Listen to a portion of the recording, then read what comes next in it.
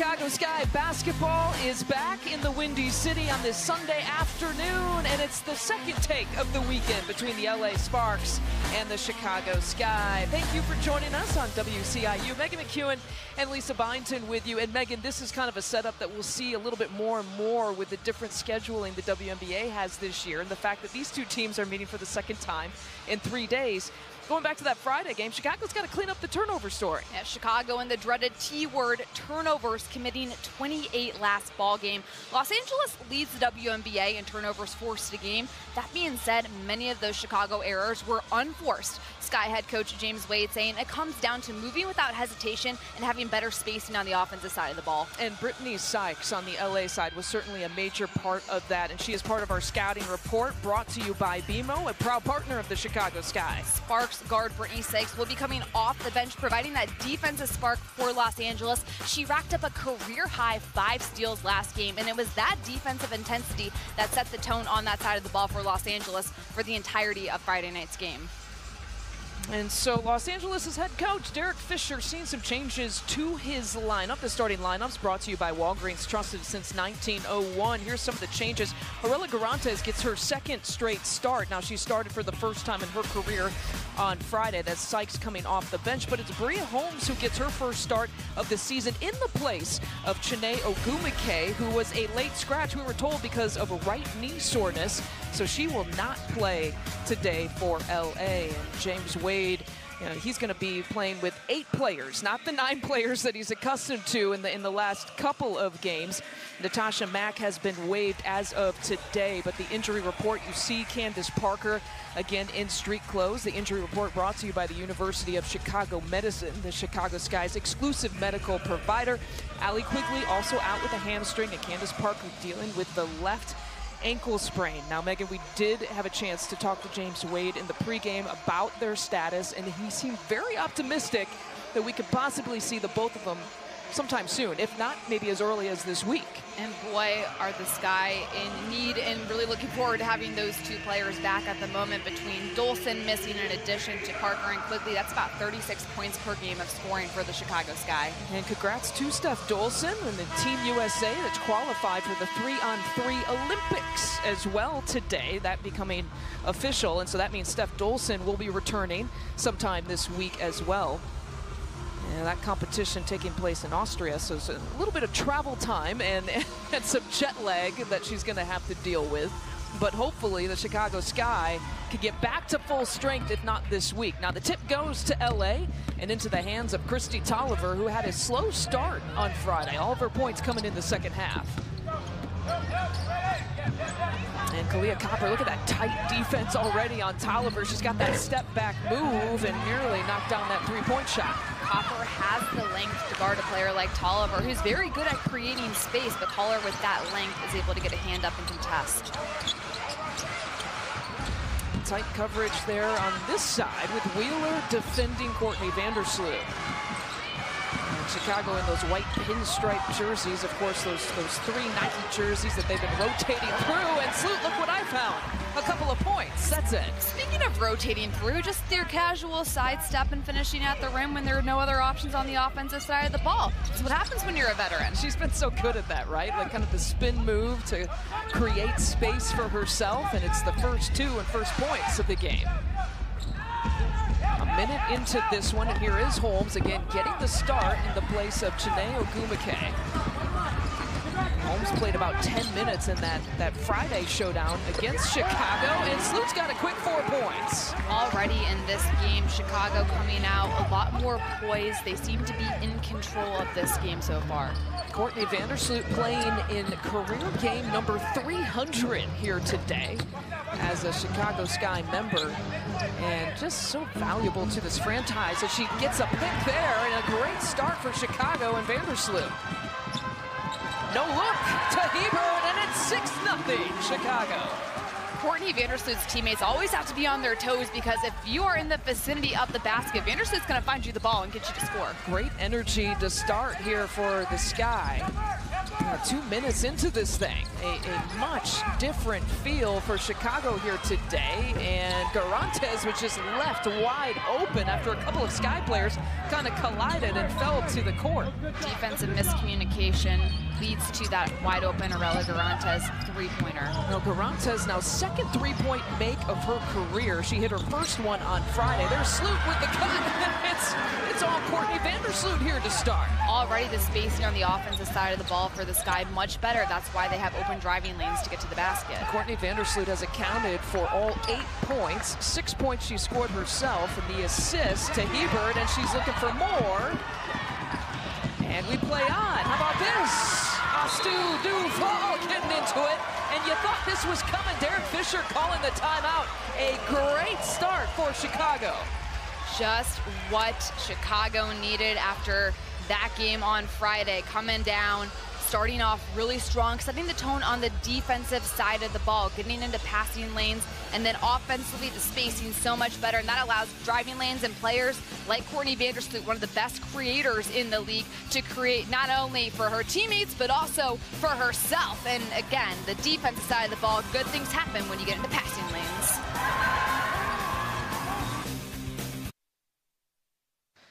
Chicago Sky basketball is brought to you by Wintrust Financial, the official debit card and bank of the Chicago Sky, and by University of Chicago Medicine, the exclusive medical provider of the Chicago Sky, and by Ariel Investments. Slow and steady wins the race.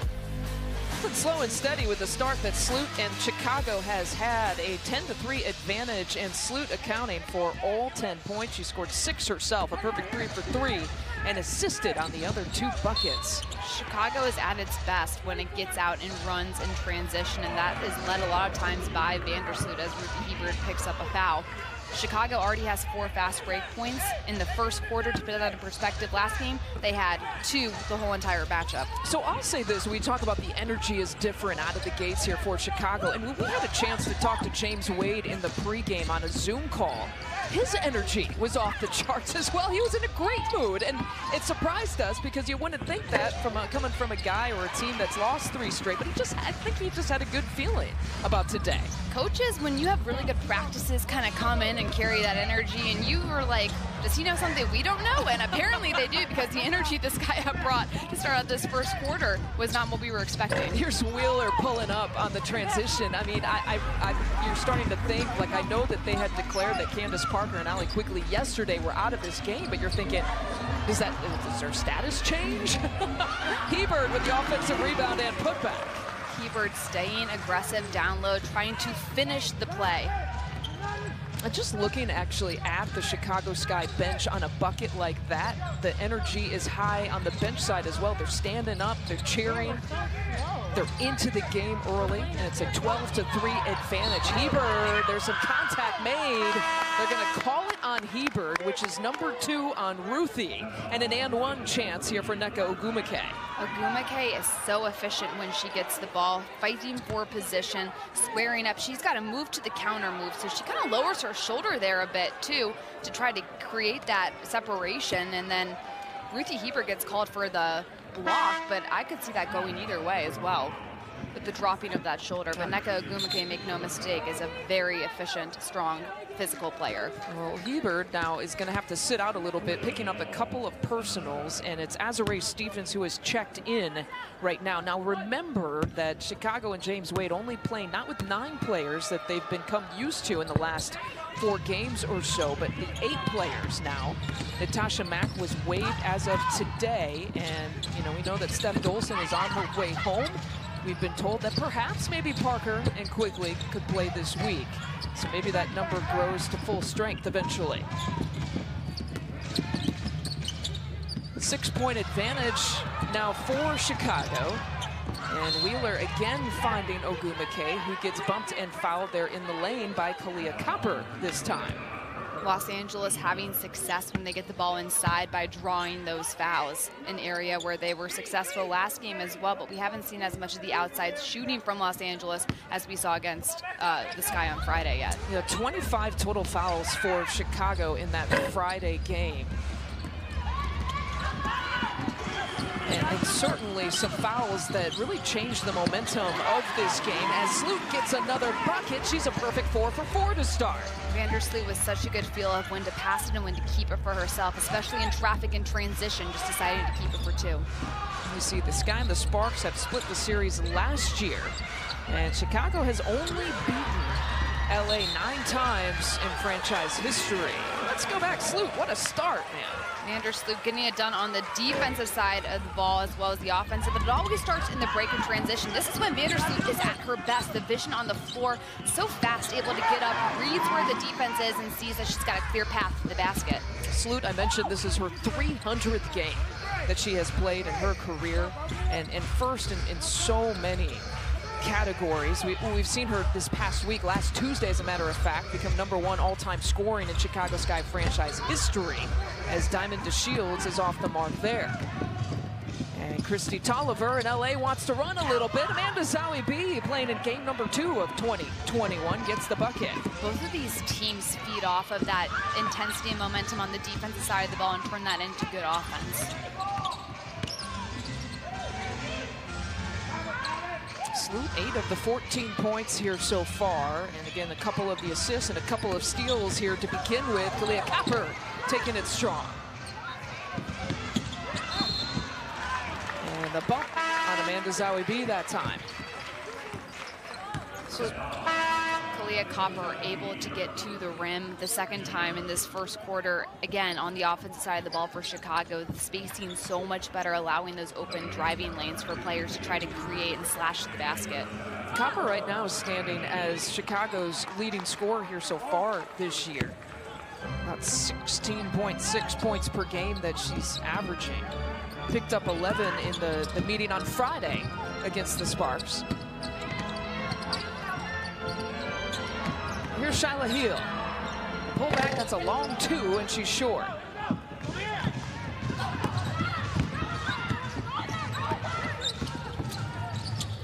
Taya Cooper, who's checked into the game for the Sparks, throws it away, and there's Sykes once again. It's like 1-on-2, and she nearly created the turnover there. I mean, she just flies like Superman trying to get those types of takeaways going, and it looks like you're going to have... And we've got a timeout called by Chicago, so that was something to watch. Let's take another look. I'm glad you finished my sentence there, because there was a lot of commotion happening. Azrae Stevens makes the heads-up play, getting a hand up to prevent any sort of vision. Then Sykes getting physical with Shyla Heal, trying to get into the rookie, force her to be uncomfortable, and then Chicago's going to call a timeout to try to prevent Brittany Sykes from having her way down there. It's easier said than done. You know, she had 5 steals in that first game against Chicago on Friday. So a break in the action after Chicago called the timeout. Gives us a chance to remind you that Avison Young is a proud sponsor of the Chicago Sky. Check out Avison Young and see why they are the fastest growing real estate services firm in the world. You know, it's interesting with this setup, the schedule setup, and James Wade has talked about it, the fact that, and so has Derek Fisher, the fact that it's unique to play a team twice in 3 days, and with the traveling restrictions, trying to keep these teams safe, we're going to see more and more of that. That's usually obviously not something you see until the playoffs. Sure. And I just wonder, like, if sometimes it's beneficial, right? Because especially with Chicago, they get another crack at them just, you know, a couple days later. There are things you can improve, and maybe, you know, that day in between, that breather that they had, to go back and look at that Friday tape is something that Chicago needed. Fresh in the mind, so that was a Friday night game, so to have a lot of mistakes made and to be able to correct them and have them fresh in your mind is a huge advantage. And also from the standpoint of rest for both these teams, the WNBA has to fly commercially, which is crazy because it is the only league professionally, one of the few that still have to do that. So for them to be able to stay an extra day in the city and get that rest is crucial. You need to get that Megan McEwen jet sponsorship here with the WNBA going. If I had a jet sponsorship as you have Dufall getting the bucket, I would make sure the WNBA was taken care of with some jets. So if anyone wants to sponsor me in that endeavor, feel free to hit me up. Nneka Ogwumike taking it strong, and another and one for Nneka. Ogwumike doing her work before she catches the ball, and that's why she's such an efficient player. The footwork and the ability to provide a counter move to how the defense guards her up. So she gets the footwork, gets the position she wants, and the squares up on Dufall, has a quickness advantage and that physicality, not afraid of the contact, so strong at the finish. She's third in the league in terms of points in the paint scoring. She typically gets about 11 per game in that category. She just is someone who is, we've addressed it, right? That she's so efficient as a scorer, but doesn't really try to do too much out of her skill set. That is a great move by Dufall that time. Dufall looking like a guard, very athletic with that little spin move finishing in the paint. To your point though, Ogwumike able to get that positioning early is why she's so efficient in the paint. Cooper gave up the three and again tosses it away. So a couple of turnovers here to start, and Sykes always looking for that steal, picked up the foul that time. Sykes staying aggressive on the defensive side of the ball. It's what she's best at. But when you take a look at Dufall, check out this one-on-one move. Creating your own shot in the WNBA is clutch. And she's able to just do a little spin, finish in the paint, just a little stop, pop, and drop. Dufall showing off some guard skills with that 6'5" frame. She has scored in double figures 3 of the last 4 games. As a starter, she's basically averaging about 12.5 points per game and 9 rebounds a game. So factor that in. She's nearly averaging a double-double as a starter. Sykes is down on the court, and we have an offensive foul call, I believe, on Ruthie Hebert. It is, and that's number 3.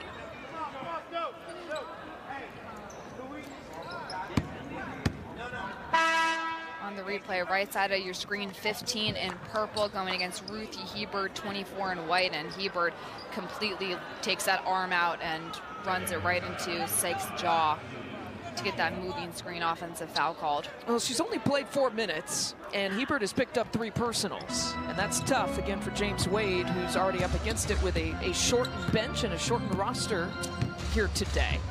8 players available, 9 players are dressed here for LA. Scoop shot for Cooper won't fall.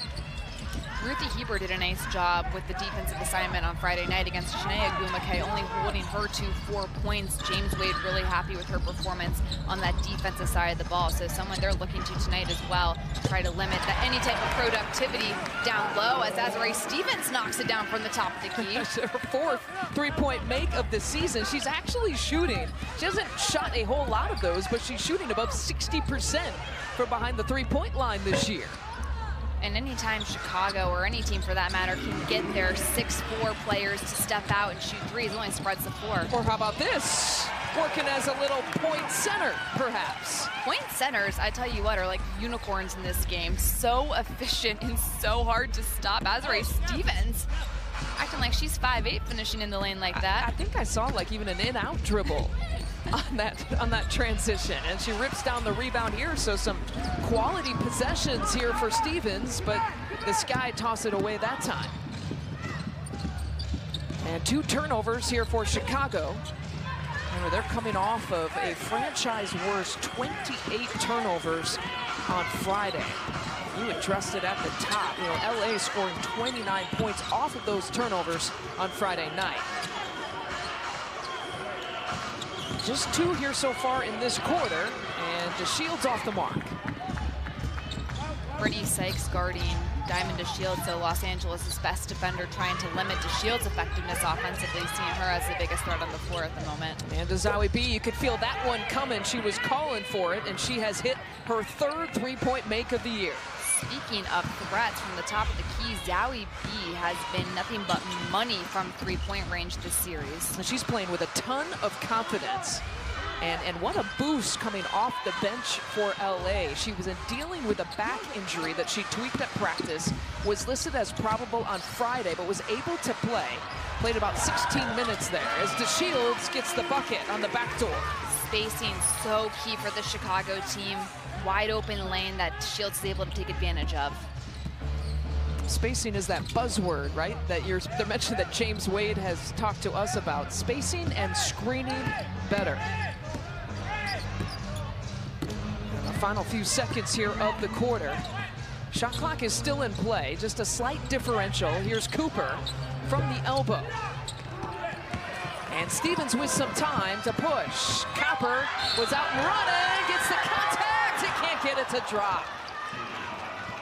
Kalia Copper looking like a football wide receiver on that play, coming down, catching it in the air and having to go up with some contact to try to get that ball off the miss. Azare Stevens, who has now become a point forward this game. Look at the catch from Kalia Copper, and that ball bounced about every single angle on the back of the basket before falling out. Sinks the first free throw. Her first points here today. 13-point advantage. A really good first quarter. A much needed start here for Chicago. Now maintaining this through the next 3 quarters obviously will be a key for them here today. And Copper has been really, really good from the free throw line here so far this year, shooting about 90% from there. 27 to 13 is your first quarter score. Chicago will take it. Looking to snap a 3-game losing skid and get the first home win of the year. University of Chicago Medicine is proud to be the exclusive medical provider for your Chicago Sky. Use Chicago Medicine at the forefront. Well, the turnover story actually is something to talk about here in the first quarter, but it's actually on the LA side.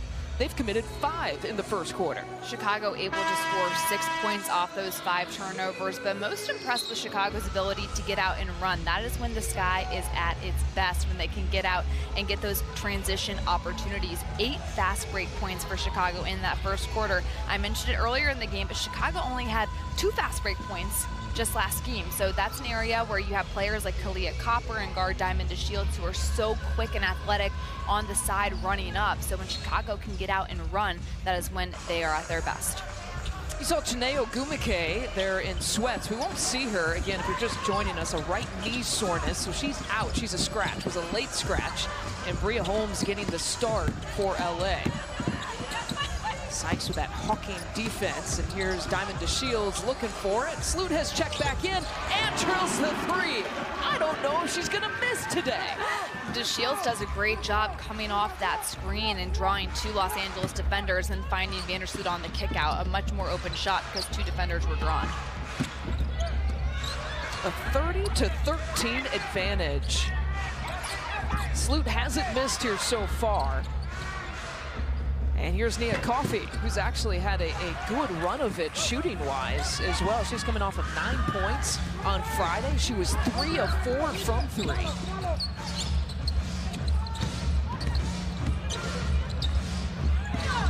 And she got a piece, it looks like, from that Stevens offering. Here's Cooper on the push, looking for some numbers.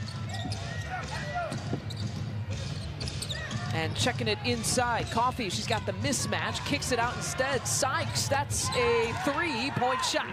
Great pass from Coffey, reading the defense, seeing Sykes, who moved over to make herself available in rhythm for that 3. Chicago had 20 of its 27 points in the first quarter in the paint. Certainly looking a little bit more aggressive in the first 10 minutes. They're going to give Cooper that shot here so far. And she's 0 to begin this game. Here's Sloot. 5 for 5 from the field. Remember, she's coming off a game on Friday where she was just 1 of 6, only had 2 points. A much different start for her. Duvall can't get that one to fall.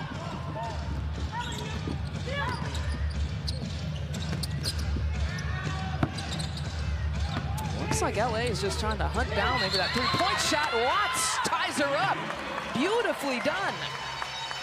Watts making the right defensive play, almost overran Sykes originally on the closeout. Sykes takes it off the dribble, and then Watts coming down, not fouling, making sure she gets all ball to get that jump ball called.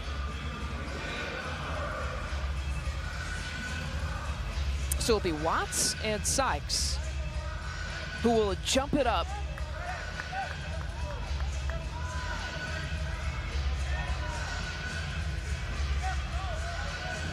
With 13 seconds left on the shot clock, into the hands of Nneka Ogwumike, just like they drew it up. Short corner jumpers. That's a high level challenging shot. Ogwumike makes it look so easy. And a little bit too tight there for Wheeler, who picks up the foul. Los Angeles really trying to get into Courtney Vandersloot. When Vandersloot has limited space to move, she becomes more turnover prone. However, this game, a lot more space for Vandersloot to move. Therefore, she's been able to be a lot more effective creating for herself and her teammates. I thought that was interesting when we talked to James Wade about the pressure defensively for LA as Copper can't get it to fall. He mentioned that, the spacing for his point guards in particular to be able to have the room to move. And maybe even try to pass or dribble away from that pressure. We got a tie up here and another jump ball coming up. Chicago's level of intensity has been sustained pretty consistently from the top of this game, just coming out with a whole different attitude. You can see it in the body language on the floor. Again, we could feel it just with the energy and the body language from James Wade in our Zoom call in the pregame. You can now tell things in Zoom and read body language. That's the only way that you can try to read body language in this pandemic era right now. We've all become very good at reading things on Zoom. Right, exactly. Screen body language is now a thing. Here's Coffey for three. And an offensive rebound for Sykes. She's looking for it. We're gonna give Coffey another chance. Takes it inside with a contact, and that rims out. One area Chicago has struggled with is trying to limit offensive rebounds for opponents. They actually lead the WNBA in allowing offensive rebounds for those opponents. And a foul is called offensively for Chicago. Well, they picked up another one. I want to remind you, TickPick is an official secondary ticket marketplace of the Chicago Sky. All kinds of guaranteed best ticket prices to live events in Chicago, concerts, theater, sports, of course, Sky games as well.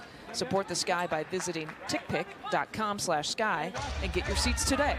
Well, she's got a seat there, Stu Dufall does, on the bench right now. Now you have multiple players that are dealing with a little bit of foul trouble in the front court for Chicago, joining Ruth Hebert on the bench. Yeah, 2 fouls now for Dufall.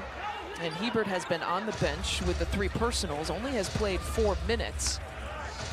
She stays on the bench. Now remember, Azurá Stevens was on, at least as of Friday, was on a 16-minute restriction for a game in dealing with that foot injury.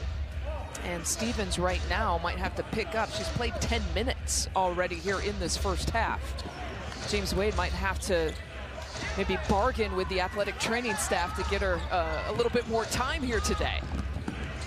Not always an easy bargaining tool as Wheeler gets the bucket to go against a 6'5" Azurá Stevens with that length. Wheeler's first points of this game, and LA chipping away at it. They've cut the lead here to 10. Largest lead has been 17.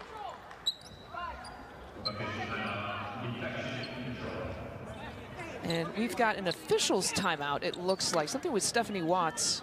Sorry? We have 30 seconds. Go ahead. Looks like maybe some blood on that left leg. They gotta tidy up a little bit. And this is where the athletic trainers come to shine. The pressure is on, the cameras are on. How fast can you stop the bleeding? Yep, and so they've stopped it there on that left leg. They had about 30 seconds to get it done. And they passed the test. 15 seconds on the shot clock in this possession with the Sky taking it out from the sideline. Stephanie Watts actually coming off a career-high 8 points in that Friday game. She was effective offensively. A little bright spot for the Sky in that game. Sky were able to get some bench production. Always important to be a spark, especially as a rookie. Come off, prove to your coach that you deserve to be at this level. Oh, look at that transition. Amanda Zawibi and one. Zowie B running hard, getting rewarded with the layup and the foul. Zowie B has been such a valuable add for Los Angeles. I know they're happy to have her back, but just staying with it, not worrying about where the defense is behind her, finishing strong towards the basket to get the N1. Signed with Los Angeles as a free agent in February, 5 years with New York.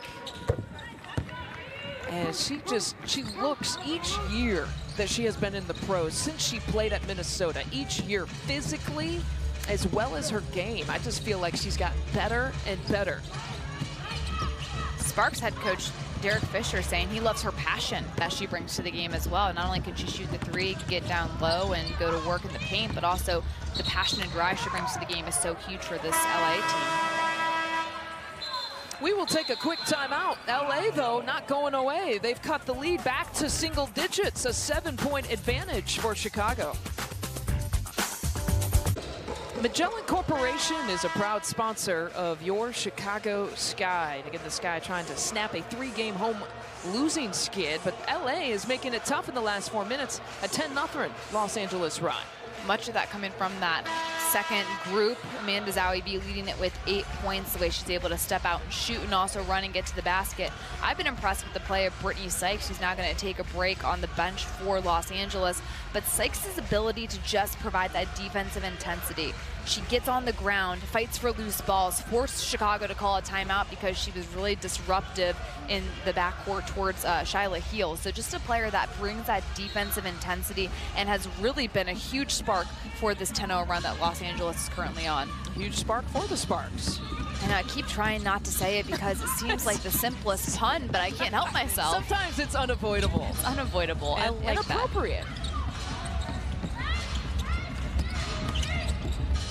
Copper with the kick out, but to no one.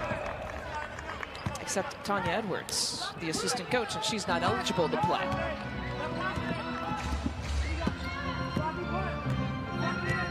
And so LA, again, a 10-0 run in the last 4 minutes, and again, trying to cut into this advantage. Largest lead has been 17, and that is a pretty reliable option. Neko Ogumike, though, off the mark that time.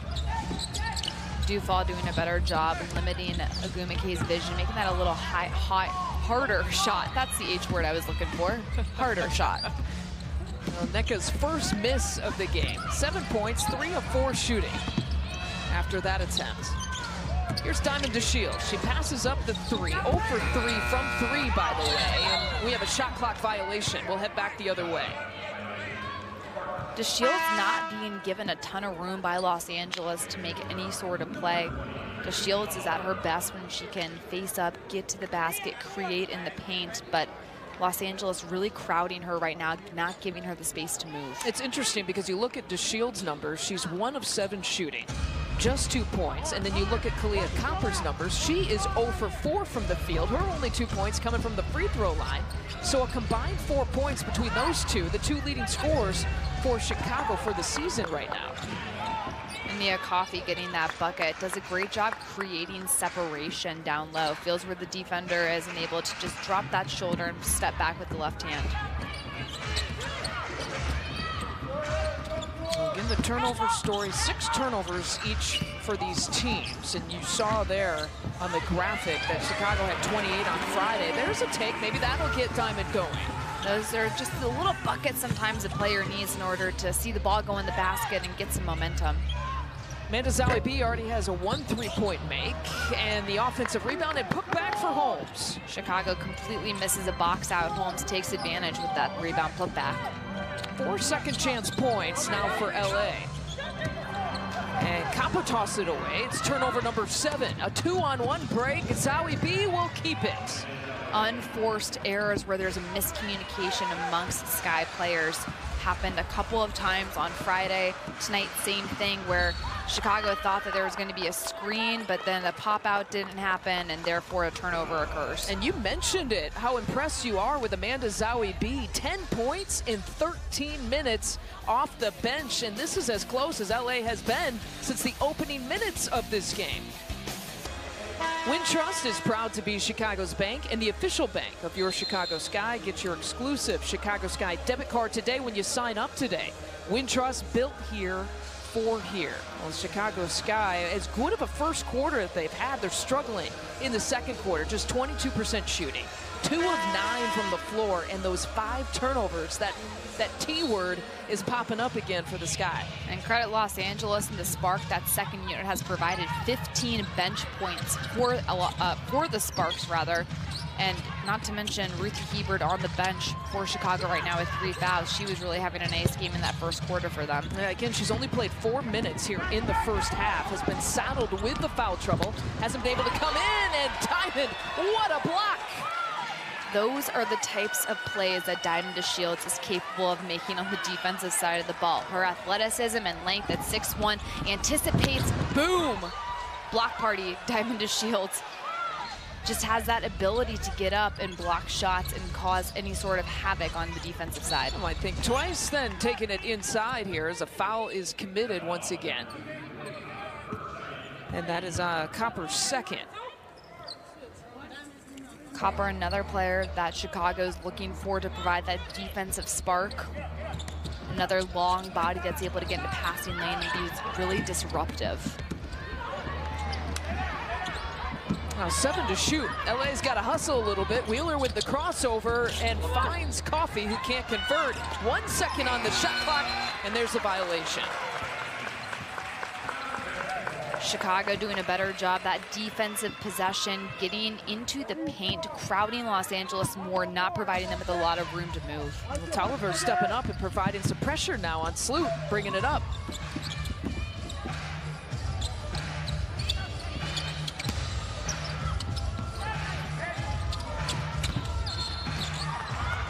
And a foul committed on Coffey that time. That is her first. The defensive intensity has picked up for Los Angeles. Anytime any of Chicago's bigs are catching the ball, the defenders are right up on, crowding the space, trying to limit any sort of vision and get them to turn it over. And foot on the line. That's a deep 2.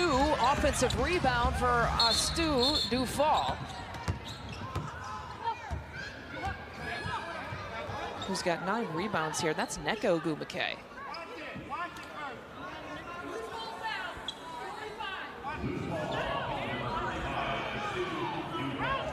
And already her sister, her younger sister, Chene, as we mentioned, is unavailable. But let's take a look at what happened to Nneka.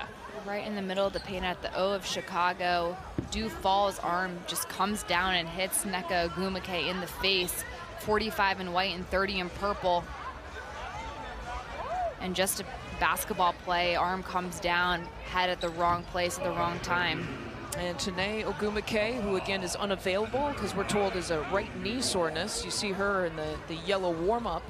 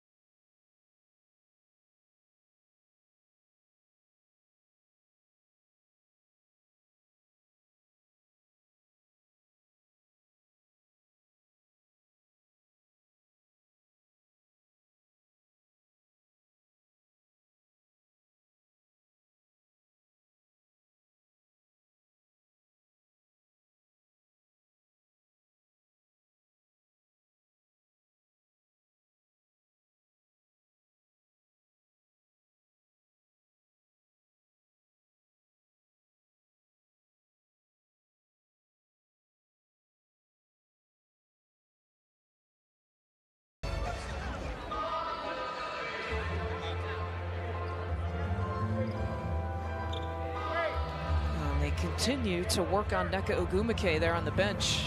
And James Wade has come over in a friendly exchange there with Chiney Ogwumike.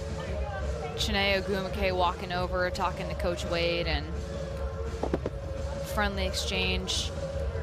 At half court, she goes back to take a look at her sister. Work being done to her face right now. Looking like a nose situation. So we've seen some blood.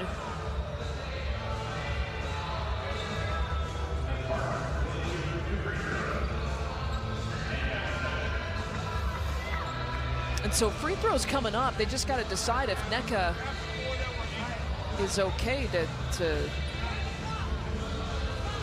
they got to decide who the free throw shooter is, basically, on the LA side.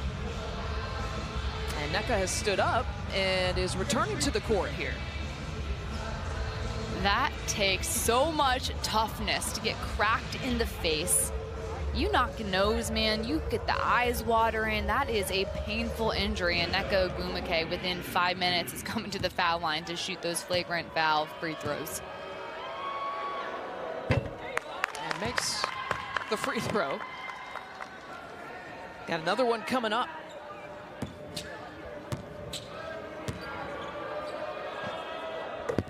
And sinks them both. How about that?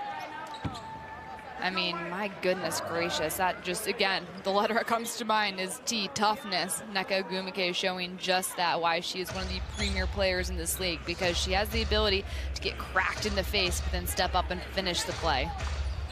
Hasn't had a whole lot of free throw opportunities coming into this game. She's actually matched 3 of 4 here in this game.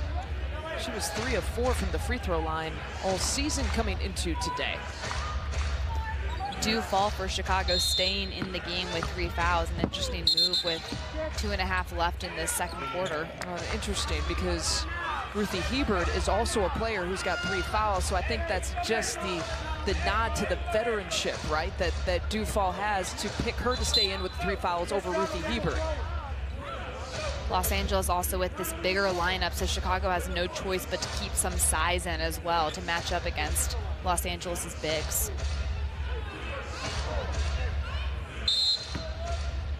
Tolliver taking it out from the sideline. 2.5 to play before the half. And Wheeler will set things up. Gets the screen from Nneka, and the crossover can't get the finish. 1-point advantage now for the Sky. Their lead was at one time 17 in this first half. And Diamond DeShields loses it, and there's a jump ball.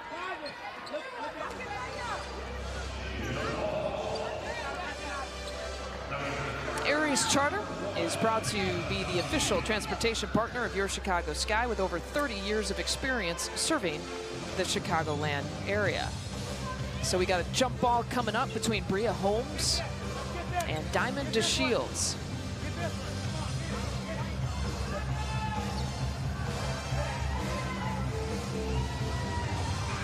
Holmes standing at 6'3", has a couple of inches on Diamond. Diamond got a piece of that.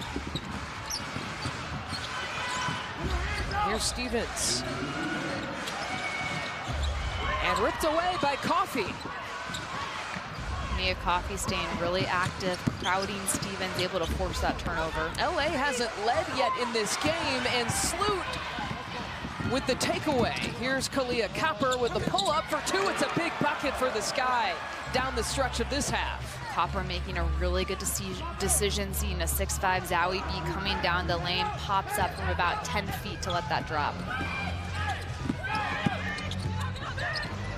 Wheeler to Coffey, left all alone. That's all she needed, just a little bit of daylight to sink that one. Coffey doesn't need much time to get it off. It's something she's been very effective with this series, has been knocking down that 3-point shot, and Chicago has not done a great job getting out to contest. Have to have a hand up in Coffey's face. She is leading the league coming into today, 60% from 3.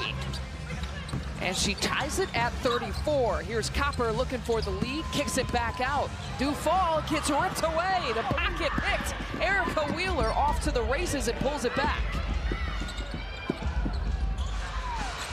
Wheeler with that hesitation move, and Holmes gets hacked by Stevens. That's her second. Dufall does a good job contesting and not fouling, but on the opposite side, Los Angeles continues to fly in and get those types of offensive rebounds.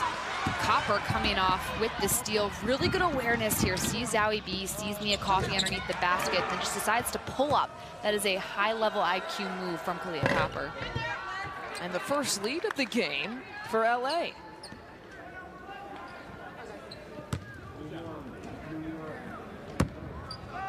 Sparks head coach Derek Fisher was really high on this second group and wanted to keep that cohesiveness of the second group together, and they provided a massive spark for this Los Angeles team, cutting down that 17-point deficit to take the lead. 1 point advantage, final few seconds. Shot clock now at 10 for Chicago. Dufall for three. The lead right back to the sky.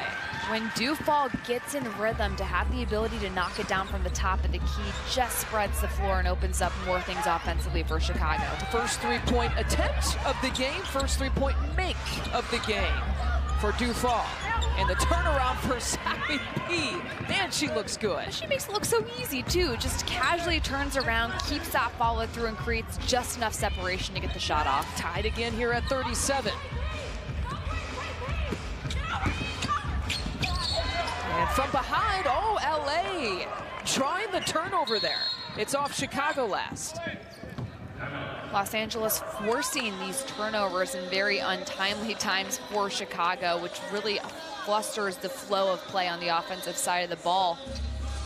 Dufall and being able to knock down the three, having Big step out. Remember, Chicago wants to shoot 20 a game, then Amanda Zowie B doesn't need a lot of space. In fact, is fading away, which is making the shot a lot harder on you as an offensive player, yet has the strength to finish and follow through towards the basket to get that to go. Hey, Sky fans, have you gotten your vaccine shot yet? Walgreens is proud to now offer same-day appointments at all their pharmacies, now including those ages 12 to 15. To schedule an appointment by phone, call your pharmacy or 1-800-WALGREENS. This is our shot at getting back together. Walgreens has been trusted since 1901. Well, Los Angeles has outscored Chicago in this second quarter, 24-10 right now, and again has just completely eliminated a 17-point advantage. And credit the intensity on the defensive side of the ball that Los Angeles has been able to provide. And then the rebounding as well, those second chance opportunities. 5 offensive rebounds, 5 second chance points. They've been really timely and big for Los Angeles in the course of this run they've made in the second quarter.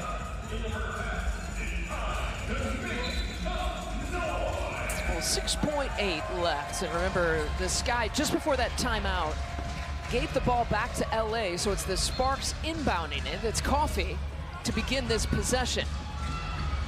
To Tolliver, and Watts, did she get it? Almost. Here's Coffey. And pushing for LA, they got a hustle with the final seconds, final shot. Wheeler left it short. And she got a good look at it, and she knew it. Not how Los Angeles drew it up, I imagine. That being said, very impressive how they were able to still capitalize and get a really good shot on a broken play. Credit Chicago for also scrambling as well. Well, a good first quarter for Chicago and a good first quarter here for Los Angeles as well. This is where we stand. Because of the positive quarters, one for each team, we are deadlocked at 37 at the half. Again, this is the second game between these two teams in 3 days. LA took the one on Friday. Who will take it here on Sunday? We are at halftime, 37 all. We will take a quick timeout.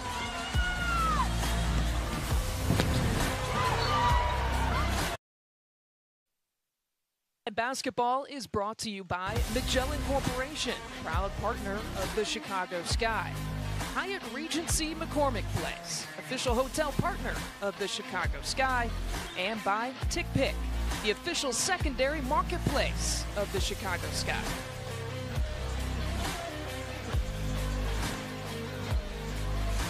BMO is a proud sponsor of your Chicago Sky. BMO, we're here to help, the bank you know, and more. Looking at Ruthie Hebert, who at halftime here has 3 personal fouls. No one, in fact, on the LA side has more than 1 personal foul, but it's Hebert and Astu Dufall who are sitting with 3 personals, and certainly both of them have gotten the assignment of defending Nneka Ogwumike, so keeping them in the game is going to be crucial in the second half. The size and understanding of the opponent is what makes them so effective as post-player defenders. 3 fouls. Ruthie Hebert also hasn't been able to be as effective on the scoring side of the ball because she's had to be on the bench. Last game on Friday, Ruthie Hebert had 12 points, 8 rebounds. Having to sit on the bench most of that first half has limited that type of effective play and points that Chicago has really missed from a front court standpoint. And also, it's, at the point where the flagrant, when it was upgraded from the common foul on Astu Dufal to the flagrant 1, at that point, Chicago was leading 32-29. We saw another call that was a flagrant run on Friday against Kalia Copper, and that was a little bit of a momentum shift for LA, and we talked to James Wade even about exactly that here today, and he agreed that at that point it was such a shift in the game, and there was frustration on the Chicago side. It was something that they just couldn't get past. A flagrant 1 happens here again today with a 3-point edge at the time. And those are calls, even if you don't feel like they're going your way, you don't agree with them, it's something that Chicago and the Sky are going to have to get past and get that momentum back in some way. The good news is this happens, and then they just had a time at halftime to kind of regroup, reassess what's happening, and Chicago's going to start with the ball this half. And interesting that Nneka Ogwumike, she's not in the bench area. We don't see her in the bench area. It certainly is not starting in this game. It's Amanda Zawi B who's actually starting in her place right now. So that is something, when you talk about the flagrant 1, she obviously was affected by it. The Sky get the opening bucket. And it looks like LA called an immediate timeout after that. That's awfully interesting. Only 18 seconds have been played in this third quarter, but we will take a timeout with everybody else.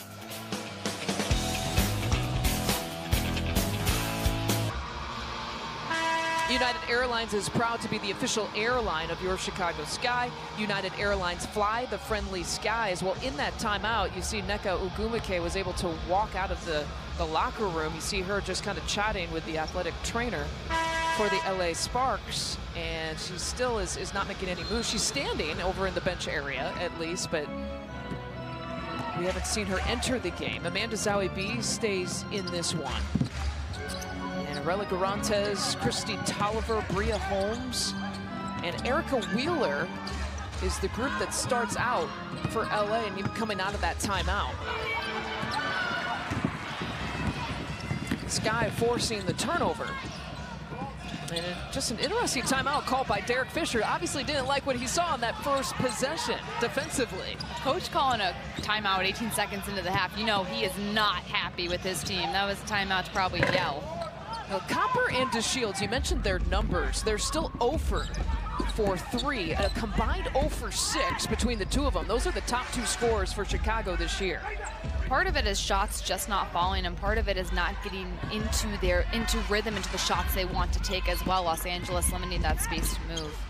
Wheeler with the crossover and an offensive foul call. Copper making the heads-up offensive play, getting to the spot, reading the situation, textbook, feet outside the circle. Wheeler keeps her head down. Copper gets there first, establishes the real estate, gets the charge called. I was excited to talk about that charge, Lisa. I cut you off. You were going to keep talking, and I was going with it. But you were way better in your comments than anything I could possibly say. So I defer to you whenever I can. And Nneka Ogwumike going over to the scorer's table to check in.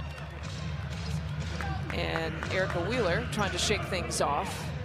And Nneka Ogwumike taking some extra time in that halftime locker room, but now has checked back in. And Ogwumike in the first half had 9 points and 3 of 4 shooting. Here is Nneka. Los Angeles going with a little bigger lineup between Ogwumike, Zawi B, and Holmes. Well, they try to go Nneka's way right away in the heads-up play off of Dufal to keep the possession.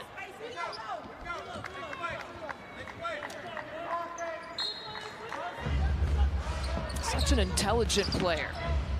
And such a talented skill set as well. such a tough cover as Chicago continues to be reminded of this weekend.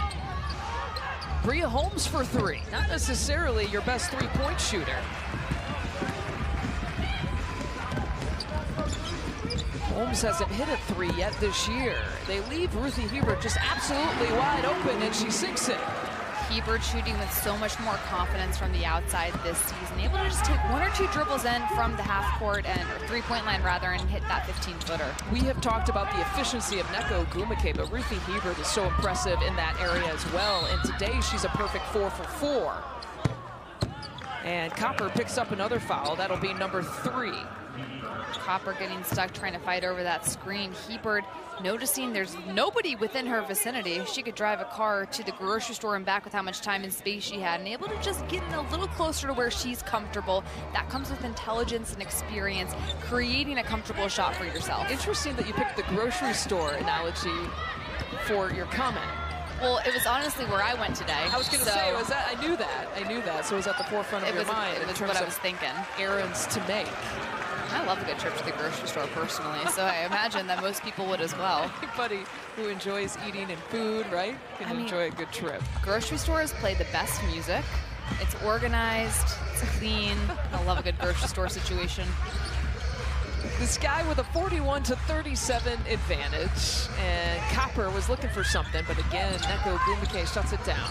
And look at that tight defense. Holmes smothering time into Shields and forces a turnover. Getting into the vision of DeShields, and then Wheeler doing a nice job with the mismatch, having to guard Dufall down low, and she's able to limit that vision as well and make it really difficult for Chicago to try to get the ball inside.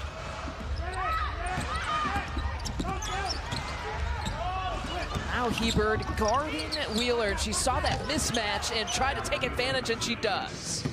Wheeler doing a nice job taking advantage of the mismatch because Courtney Vandersloot was stuck guarding Neko Ogwumike on that possession. No look to Hebert. And Courtney Vandersloot stepped on the sideline. And immediately that LA Sparks bench trying to help out the officiating staff to see it. Saw about 7 people behind the bench all step up to try to help out the official with that call. They're saying Vandersloot took a step out of bounds. Had her foot on the line when going up for that. Well, 13 turnovers right now for the Chicago Sky, and I know Sky fans don't want us to remind you of that, but it's just the facts. They gave up a franchise worst, or committed a franchise worst, 28 turnovers on Friday, resulting in almost 30 points off of turnovers for LA. And Wheeler blowing past the Sky defense. Nneka with the offensive rebound, and she'll have a couple free throws coming up. Ogwumike is so physical and watches the ball, picks her spots so well. The game unfolds so slowly in her eyes, and she reacts quickly. Off the miss, Ogwumike stays aggressive, flying in from the opposite side to get that rebound putback situation. Ogwumike already with more free throw attempts and makes in this game alone than she had the entire season coming into this game. Courtney Vandersloot, I think she's still talking about that sideline call, trying to plead her point. Like, look, I only wear like 8, 7.5 or 8, I was gonna say, you gotta put the smaller shoes on next time to keep those feet in line. If the shoes weren't yellow, the ref wouldn't be able to see them as well, probably. Good point. Watching Zowie D body up Ruthie Hebert, trying to prevent any sort of screen situation for Chicago. Dufall had her feet set, and that one popping out. And now 1 of 2 from 3 for Astu. Wheeler getting aggressive, and she draws a foul on Astu. And that's number 4. On the defensive side of the ball, Los Angeles is bodying up to Chicago's post players, not allowing the Sky to get into its offense where they can set ball screens and then pick and pop or pick and roll. Then on the offensive side of the ball, Los Angeles doing a really good job exploiting any sort of mismatch. So Chicago is either getting beat or switching, and then a guard like Wheeler's trying to drive it at Dufall, who now has 4 fouls, and getting those types of opportunities at the foul line. Ariel Investments is a proud sponsor of your Chicago Sky. Ariel Investments, slow and steady, wins the race. So Dufall will step out as Ray Stevens comes in. And remember, Stevens, who has been playing on a little bit of a minute restriction, already has tallied 14 minutes in this one. She had a really, really good game in Atlanta last Tuesday where she tallied a season-high 20 minutes on the transition, and Sloot knocks down the three. Sometimes Vandersloot just needs to take over in a scoring situation like that. Perfect example of when Chicago just needs a bucket momentum-wise. Her first bucket since 2:31 in the second quarter. It's been a while since she scored a bucket, but 14 points here for the game. And good defense that time by the Sky with a three-point edge, looking to add to it. And Wheeler committing the foul. Ruthie Hebert perfecting the timing on the defensive side of the ball. She's got 3 fouls, so she's got to be careful, but anticipates really well with the timing. How about Vandersloot just making the decision? She's got space and time. Tolliver got stuck on that screen. Might as well make her pay. Sloot is a perfect 2 for 2 from 3 as Hebert gets hacked by Holmes. Chicago doing a better job drawing those fouls, getting the ball in. We talked about spacing in the first half. Chicago went away from that in the second quarter.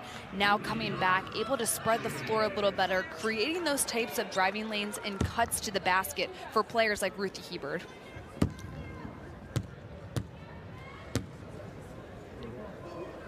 And the spacing and the screening, as we've talked about in the first half for James Wade. He was joking with you, Megan, in our Zoom call here today, where you asked about the turnovers, and his solution was that spacing, screening, and he said turnovers for us right now is a swear word. Yeah. I was like, I was not aware coming into this conversation. We'll keep it to the T word for your Harry Potter fans out there. It's like Voldemort, right? You don't say it. 5-point advantage now for the Sky. After the Hebert free throws. She has not missed it, or she's missed the one shot and missed the first, or made the first couple of free throws that she had, and Coffey nails it from the elbow. Good decision making by Coffey. Noticed Azurá Stevens was coming at her on off balance, able to get that pump fake and finish. Nia Coffey, I hear, was well coached in college at Northwestern. Do you agree with that? Nia Coffey was well coached. Nia Coffey has a tremendous work ethic and great career so far at the pro level. I remember one time she was a freshman, I was a senior, and we were running an out of bounds play, and I tried to throw the ball out to half court to our point guard, and Nia jumped up and caught it, and it wasn't even for her, but the athleticism that she showed. It was like only 2 people can do this, Nia Coffey and LeBron James. So did you get the assist on the play? I hope so. I gotta go talk to our practice statistician from 2013, but Coffey just having a great career at the pro level and able to do it on multiple teams. How about the tip follow by Kalia Copper? The types of second chance opportunities Chicago needs in order to stay within this ball game and maintain this lead have to finish the play.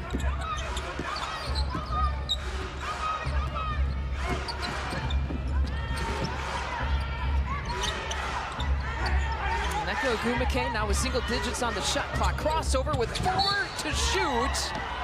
And a foul committed. We'll see who gets it. Ruthie Hebert does. And so that's number 4. So now Ruthie Hebert and Stu Dufall have 4 fouls. Chicago's front court in desperate foul trouble. Wheeler quicker than Hebert, so she's able to drive by and try to get to the basket. On the opposite end, off the DeShields miss. Copper just staying aggressive down low, and Hebert making that happen. Teamwork right there, creating that second chance opportunity. But right now, this is a major problem, having Ruthie Hebert in foul trouble the way she is with 4 in this third quarter. Yeah, your choice is to put Stu Dufall, who also has 4 fouls, on the bench. And right now, no move by James Wade to his bench. And again, for the 5th straight game, no Candace Parker, no Allie Quigley, no Steph Dolson, and Natasha Mack was waived today. Just moments before this game, or a few hours before this game. So she isn't even an option right now to even log some minutes right now with a couple of their post players in foul trouble. And Azurá Stevens was trying to kind of work her way towards positioning and draws the foul on Brittany Sykes. That's number 2.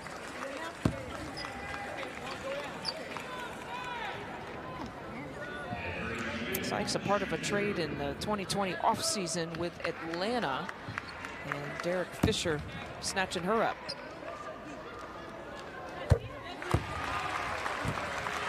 I Hyatt Regency McCormick Place is proud to be the official hotel partner of the Chicago Sky. Use code SKY21 to receive exclusive discounts on rooms and 50% off parking. 5-point advantage. Ruthie Hebert in foul trouble with 4 fouls, still guarding Nneka Ogwumike. That is tough, and they go right to Ogwumike, as LA should, and Ogwumike gets the bucket. That's exactly what Los Angeles needs to do, try to just continue to go at Ruthie Hebert and try to get her on the bench, because when Ruthie Hebert is on the floor, really good things are happening for Chicago.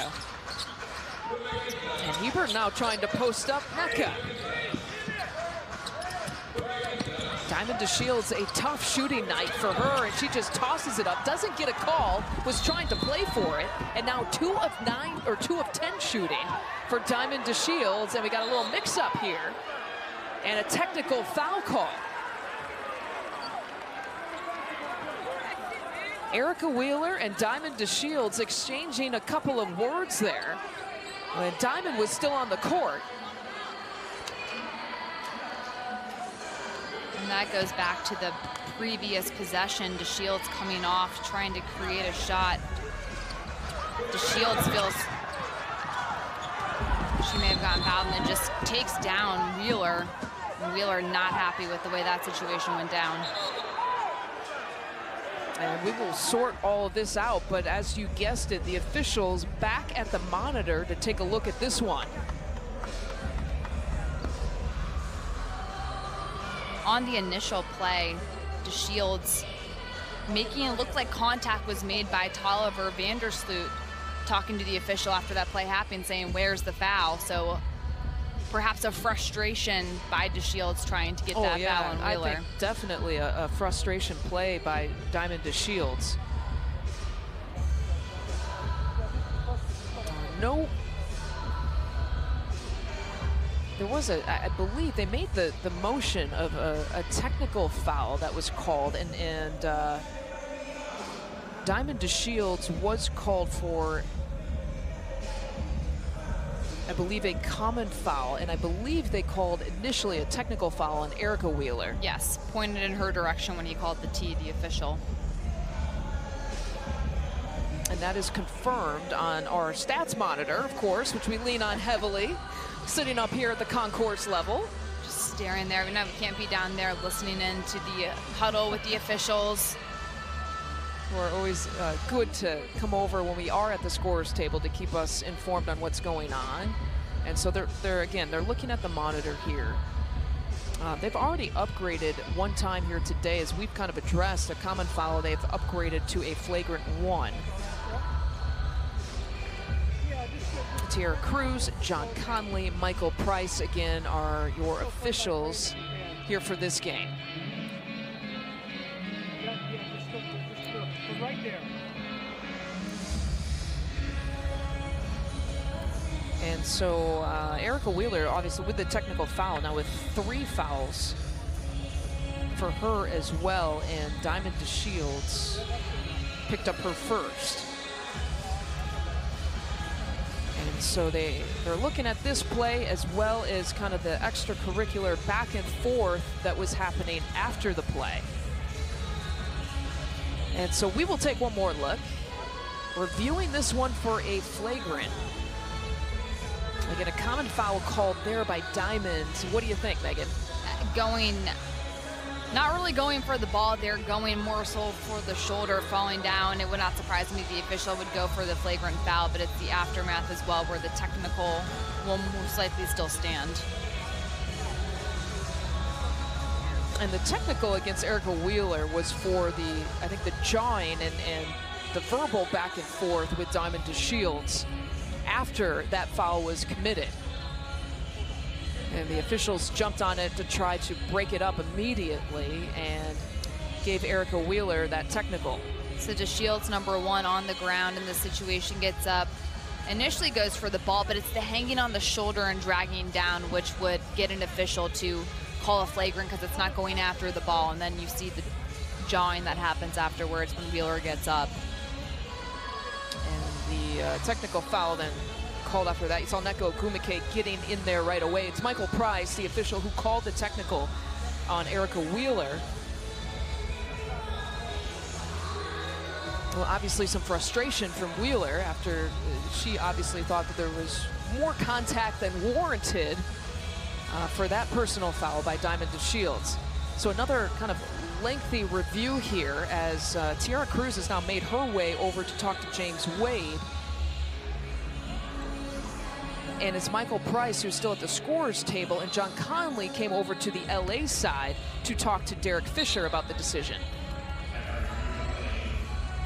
Okay, so they have upgraded it. They're keeping the technical on Erica Wheeler, but they have upgraded the common foul on Diamond DeShields to a flagrant 1. And so we will have some free throws here coming up. And Courtney Vandersloot will shoot the technical free throws on Erica Wheeler to start. And then we will go back the other way, I believe, to shoot the flagrant 1 free throws, and Christy Tolliver will do that.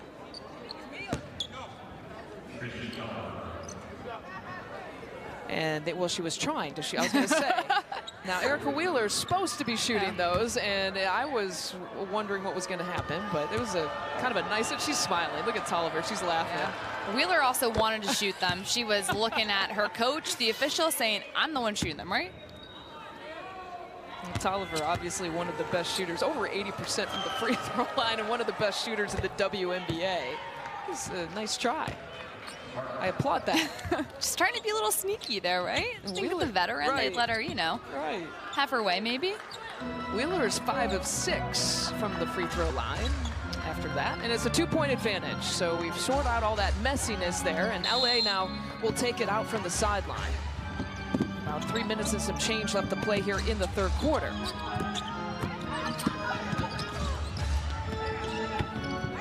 Wheeler to Nia Coffey. Let's see what Wheeler tries to do with this here. The 15-footer. And Neko Gumake with another offensive rebound and a jump ball coming up. And this is going to be unfair. Courtney Vandersloot jumping up against Neko Gumake. Well, I was thinking Ruthie Hebert underneath came over a little late. She has to be really careful and not give the official any possible reason to call a foul. Well, you know what? This is a bit of a height advantage. I love it. Two players who obviously have a ton of respect for each other. Vandersloot standing at 5'8", going against Agumake standing at 6'2".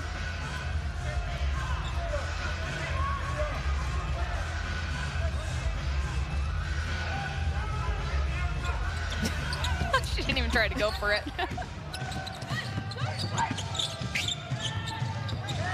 And Wheeler with a mismatch with Stevens on her, and Stevens comes up with the rebound.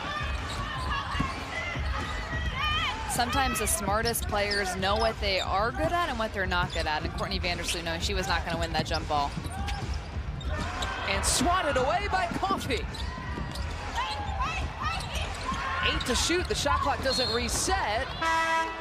And Stevens got bumped on that lob, and we've got I think we might have a foul call. We do. So one official there on the baseline was giving it back to the Sparks, and another official out by midcourt, that's John Conley, who's calling a personal foul. Now look at Azurá Stevens underneath the basket. And who did they call the foul on? Nia Coffey. That was one of the latest calls that I think has been called in a WNBA game this season, coming very much after the fact.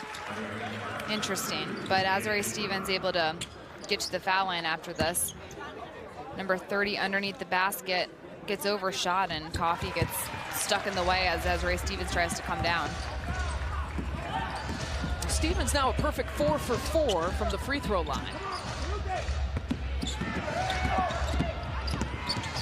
And Cooper's had a tough day. Now 0 for 4 on the transition. Timon can't get it. Copper staying with it and tosses it away. 14 turnovers now for Chicago. Cooper the dump off to Nneka, and another foul. Sloot and Hebert both there. And they're going to give it to Courtney Vandersloot. Agumake so good at drawing contact, finishing towards the basket. It is almost impossible to guard her when she has good position down low in the paint.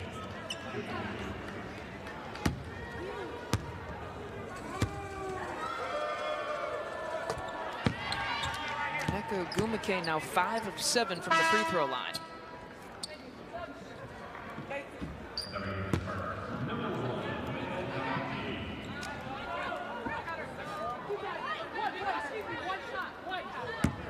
Los Angeles going back to this bigger lineup, adding Zowie B back in off the bench.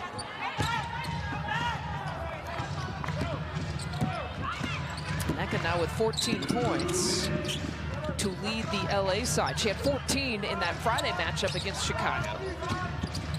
A 15-point win for LA over the Sky. One and done that time as Coffey comes down with it.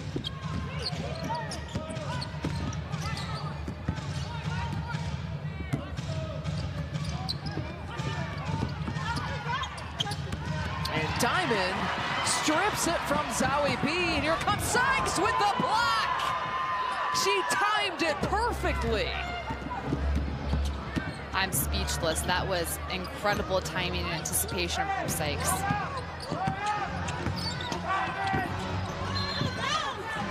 And LA tosses it away. But my, oh my, Brittany Sykes not only can steal the ball, she can block it too. Well, DeShields is a really good defender as well. Gets the steal, then just the timing by Sykes. Really impressive play by 15 in purple.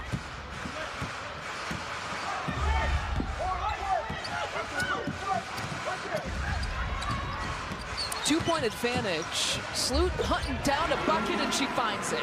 Vandersloot needs to continue shooting the ball in this offense, whether that be coming off of ball screens or just coming down and knocking down a three. She's been one of the few players that has consistently been able to put the ball in the basket this game.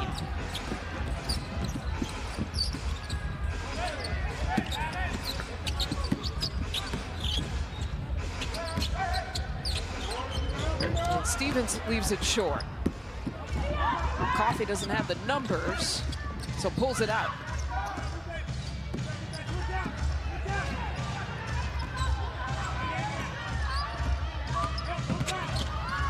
Coffey loses it.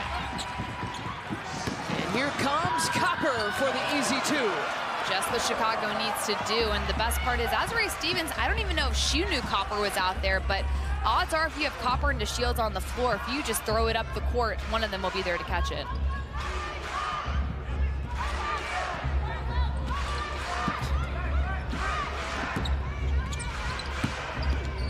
Sykes taking it off the bounce. Final few seconds, and that'll be the final play of the third quarter.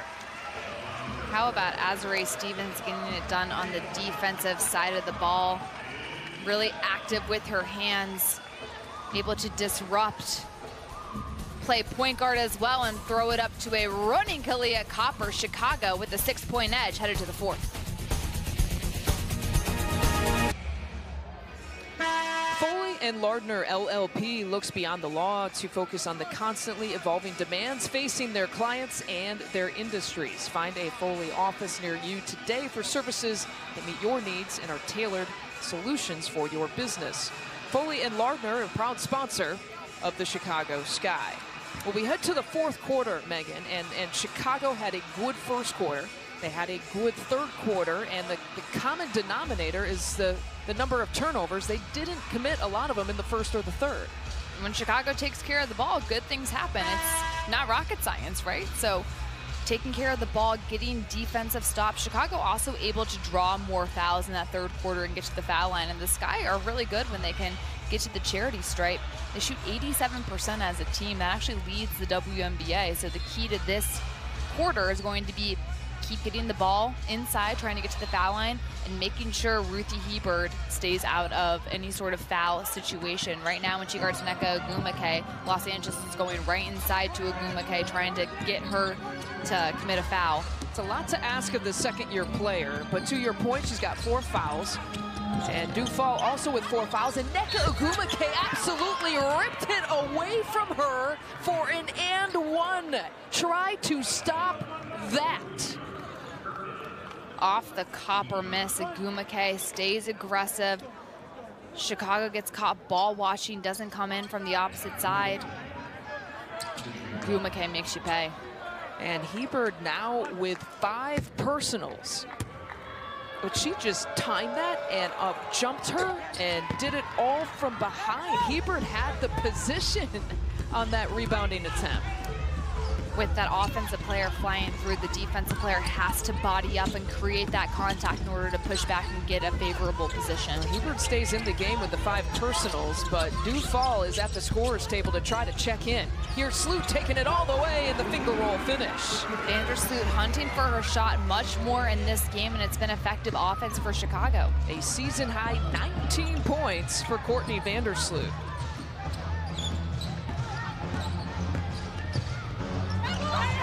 And Cooper, I think, maybe forgot where she was and how close she was to the bucket. Turn around and whoop, there it is. We should do a song with that line. You know what? I think you're onto something. And Courtney Vandersloot is onto something here. Anytime she can get the ball in a situation, she's been able to drive past Cooper all night. Keep going at Cooper, trying to get to the basket, create your own shot, Courtney Vandersloot. 5-point advantage. You would think that Sloot would play most of the minutes here in the 4th quarter. It's so important to keep her on it. And Amanda Zawibi trying to gain position, a little bit too much of a push-off, and she gets called for the foul. That's exactly how guards should approach getting switched on to a massive post player, just trying to be disruptive, fight to stay in front position-wise. Post players will get frustrated and foul. 2 personals now on Zawibi. Only Wheeler has 3 personal fouls. LA so far pretty good in terms of the foul situation on their side. Los Angeles has switched Brittany Sykes on to guarding Courtney Vandersloot after she scored a couple straight baskets for Chicago. And turnover there for Chicago, another one. 16 here in the game. So interesting, Dufall came into this game, but not for Ruthie Hebard. So Dufall and Hebard both playing together at the same time right now. Hebard again playing with the 5 personals. Here's Zawibi for 3, and a rainbow shot that drops in. That's exactly how I would describe it too, a rainbow shot. A lot of arc on that let go, but Zawibi has been so effective and efficient from beyond the arc. A couple of 3-point makes for 15 points for the game, and here comes Sloot, 21 to lead all scores.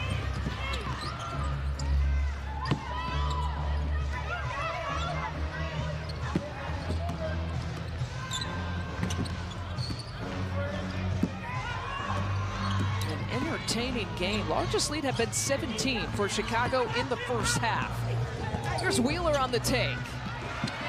And Hebard kept that alive that time for Chicago with the tip out.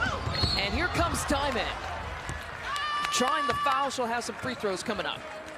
The ball didn't even hit the ground. Excellent transition offense for Chicago. Going back to this Zawibi 3, too much room for Zawibi and too much vision for her to see the basket to knock down that 3. Then Vandersloot just weaving through traffic, having a field day anytime she puts the ball on the floor and gets to the basket. Nice and tight here with 7:32 left to play between these 2 teams. LA coming in, they've only played 3 games coming into today. Basically a game a week for the Sparks, but now in a stretch of about 5 games in 9 days. Horizons for Youth is Chicago's only organization providing need-based scholarships, comprehensive support programs, and educational resources for students of all academic ability levels from kindergarten through the start of their career. 63-57. The Sky with a 2-3 record, and they've dropped all 3 games that they've had here at home. As Heel commits the foul. Heel trying to get, Heel just trying to get through the screen. Ends up getting called for it.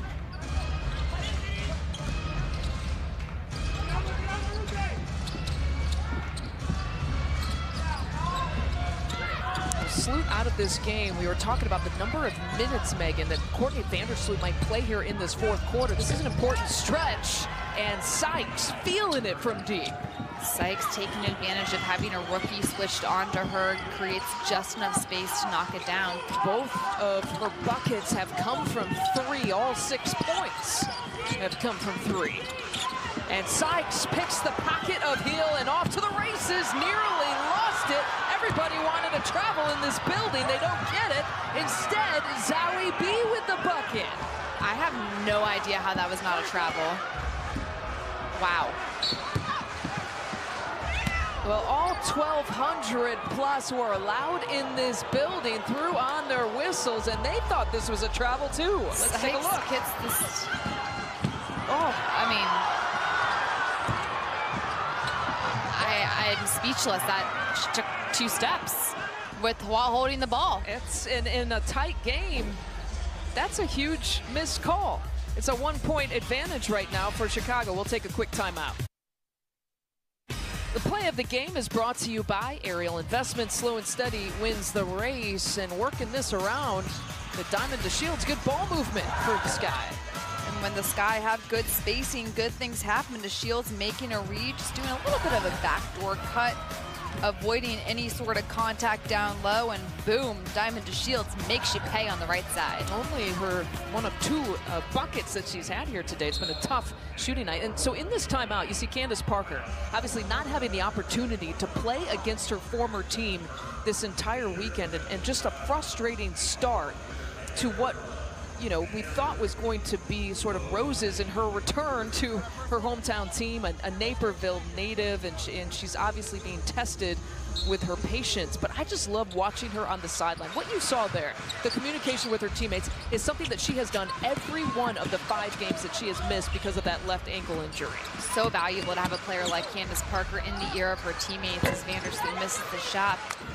She brings so much to this team, not only from an on-the-court standpoint, but just that experience and knowledge, understanding, especially of a team like Los Angeles, who she played at her whole entire career. To be able to provide that for her current teammates is valuable, despite the fact she's on the bench. And you see her kind of elevating that left ankle there, and the good news is that all weekend she hasn't had that boot for the week. There's Allie Quigley out with a hamstring injury. She has missed now 5 straight. The only time Chicago has played full strength is that opening game against the Washington Mystics. And off to the races here as Wheeler chases it down against Sloot and finds Coffey, and LA takes the lead. Excellent body control by Coffey to still maintain that verticality to get up and finish over the front of the rim.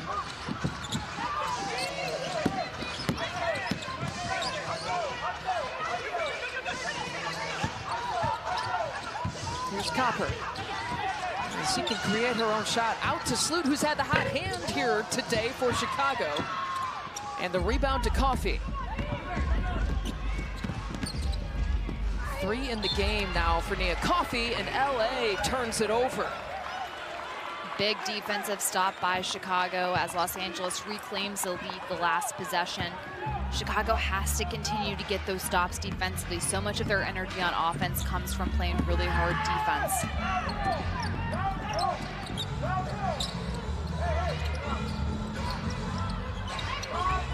The second lead of the game for LA in this game. And here's Duvall, she's short. Hebert battling on the offensive rebound. No look to Diamond, what a play! Beautiful assist and a wonderful finish by Diamond. Balanced, strength, focus to jump up in the air and finish with the lob pass. Diamond DeShields, my goodness. That gives the Sky the lead right back. Nneka Ogwumike off the mark on that deep attempt.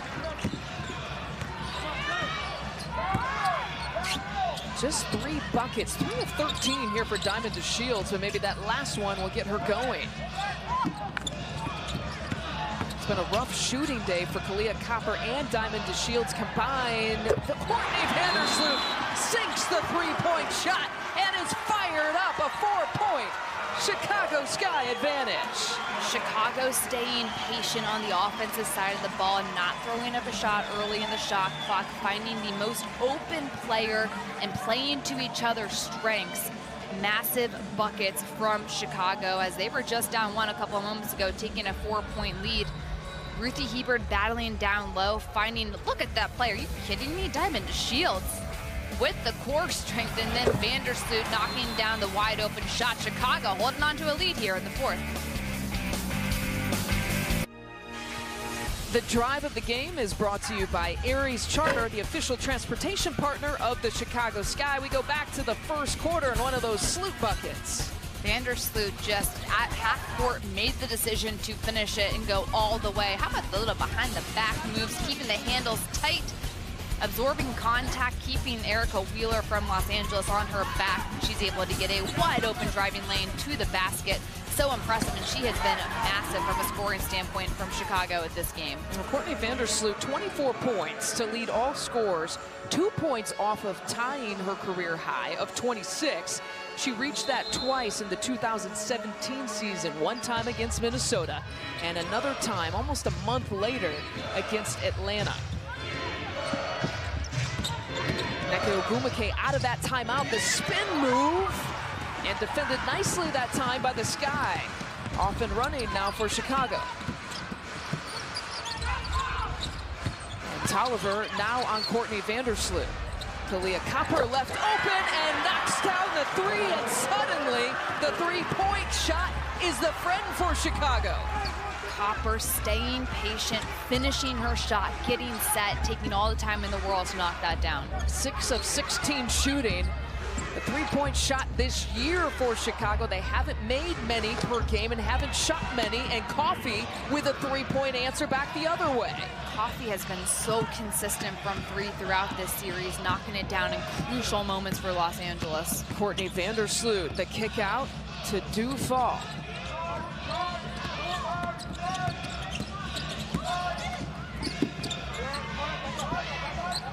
Here's Diamond DeShields, still looking for her first three-point make. That one is a long two, and it's short, just as the shot clock was expiring.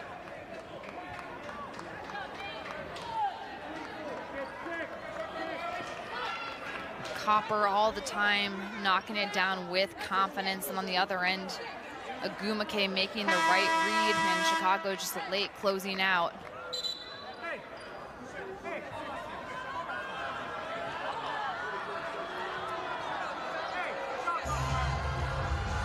Well, Ruthie Hebert, after that, wait, a shot clock violation, okay. And that's what they were discussing. Because the shot, it really was, you know, right, it was right there, whether she got it off and it touched rim before the shot clock expired, but they said it didn't, and a hard pick. And Diamond DeShields trying to shake that one off. Nneka Ogwumike whistled for the personal. Well, Ogwumike coming up trying to set the screen and almost moved her arms out here. Number 1 and number 30. Kind of initiating the contact. And we'll go back the other way.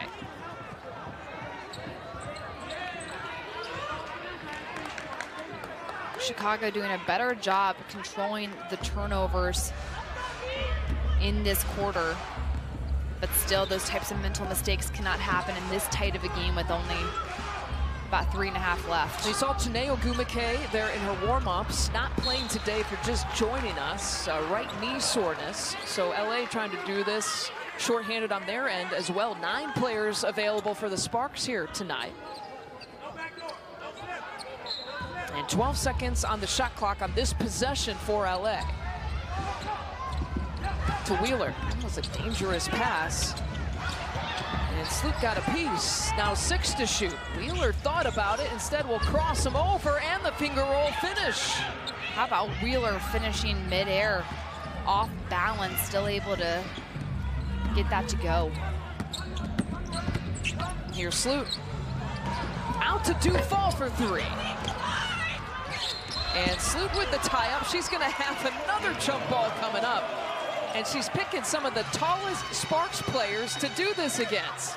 just staying feisty underneath, trying to get those second chance opportunities. Take a look at Wheeler here, slicing and dicing through the air, off balance, still able to get the finger roll to go. Then Zowie B brings the ball down, and Vandersloot's pesky. As a post player, you're taught to keep the ball high, bringing it low. Players like Vandersloot are going to try to do just that. Well, she had a jump ball against Nneka, and now she's got one against Zowie B, and she actually tried for that one. She got up there pretty high, too. Under 3 minutes to play on the transition push. Wheeler can't get it that time.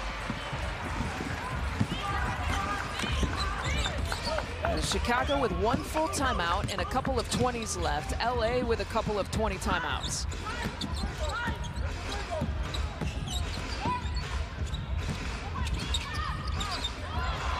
And Diamond tossed it away into the hands of Wheeler. On the push, no one's stopping her. The shovel pass there to Nneka, and we're tied at 71. Those types of turnovers that are just mental mishaps can't happen for Chicago this late in the game.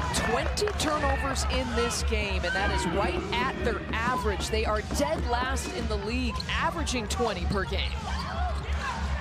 And some crucial turnovers the Sky got to avoid here down the stretch here. Sloot to tie her career high. An offensive rebound for Dufault. A second opportunity.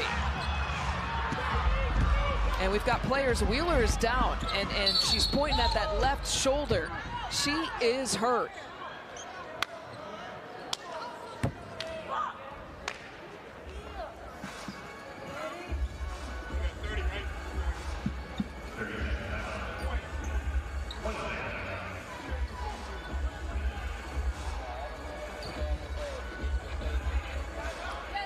Been a really physical ball game between these two. Number 17, the right side of your screen, just looks like she trips up and falls in.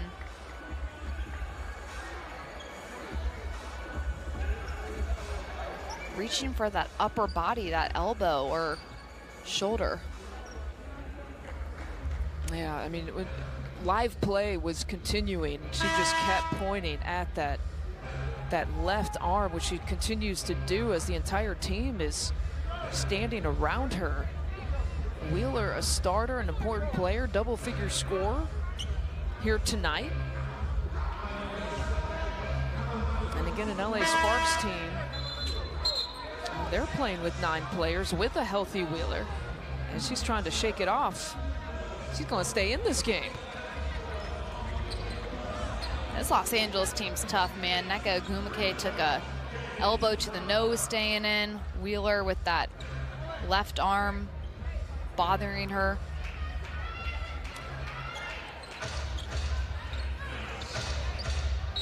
So it's Sykes, Nneka Ogwumike, Wheeler, and Christy Tolliver and Nia Coffey. Those are your players on this possession for LA.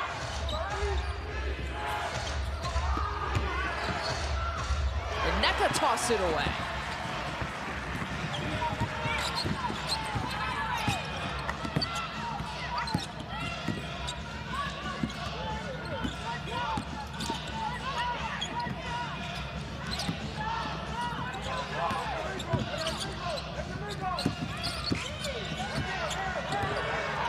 To shoot. Stevens got to do something with it. She turned the corner, beat Nneka and the shot clock to give Chicago the lead. Excellent awareness by Stevens, beating Ogwumike to the spot to make something out of nothing for Chicago. Under a minute to play.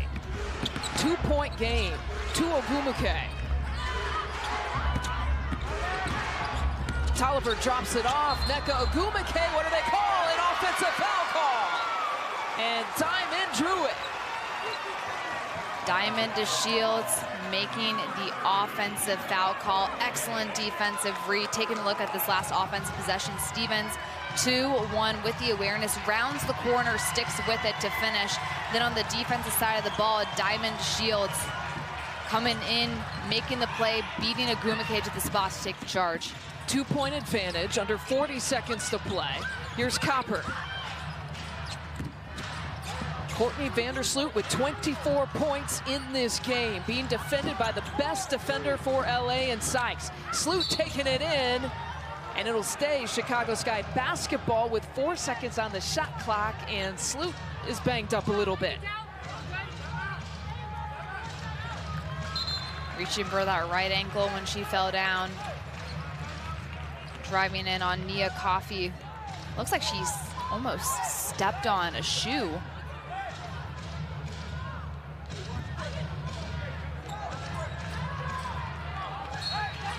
Again, Chicago has one full timeout remaining if they want to use it, and the timeout here is called by James Wade.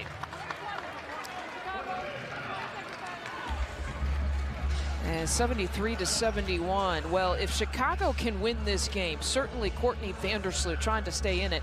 She has been and will be a significant reason why a Magellan Corporation player of the game. The 24 points, just 2 off of tying her career high. And just getting buckets when they need her to get buckets, keeping it for herself a lot, and it's been at crucial moments and times. And just having a great pulse on the game, when to knock down the 3. These buckets, again, have come just when Chicago has desperately needed a shot to fall. Such great awareness on the floor, high IQ, understands what her teammates need to get the ball, how to get to the basket, and how to operate in small spaces. Vandersloot, who we know mostly as a passer, leads the WNBA in assists with 8 a game, has become the top scorer for the Chicago Sky team today with those 24 points. And really just did a good job in terms of just leading and setting the tone. Was responsible for the first 10 points of this game for Chicago. She had scored 6 herself. And look at that, the alley-loop, and oh, it couldn't bounce. It wouldn't fall for Diamond. Really good execution with 4 seconds left on the shot clock. Here's Wheeler being defended by Diamond, crosses her over to tie it at 73. And a timeout called by Chicago. Erica Wheeler, after about a minute ago on the defensive side of the ball, being down on the ground with an injury, comes up and gets the game-tying basket. Staying with it, DeShields does a good job initially beating Wheeler down the floor, staying in front, then just the quick crossover and explosion, keeping that crossover so low. Wheeler using angles to blow by DeShields and get to the basket. Tied at 73, under 12 seconds to play.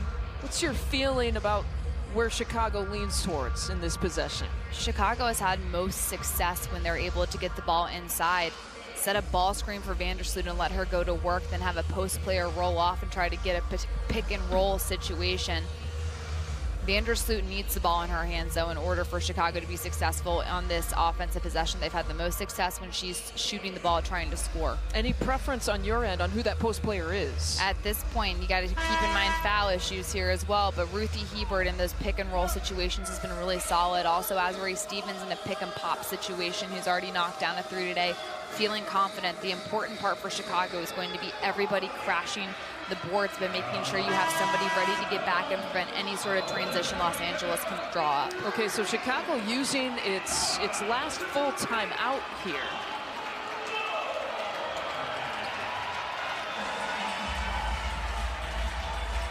Courtney Vandersloot, 10 of 16 shooting. The 10 field goals made is also one off of tying a career high for her, sitting at 11. It'll be Diamond DeShields taking it out. So it's DeShields, Stevens, Vandersloot, Hebert, and Copper who are in for Chicago. Vandersloot being guarded by Los Angeles' best defender, Brittany Sykes. That makes sense, right? Here is Vandersloot with 8 seconds, and Sykes with the foul to stop the clock here at 8.4. And only 2 team fouls here for LA, so definitely some fouls to give. And so a similar setup here for Chicago. And looking to go to Stevens. And we've got another timeout here on the James Wade side.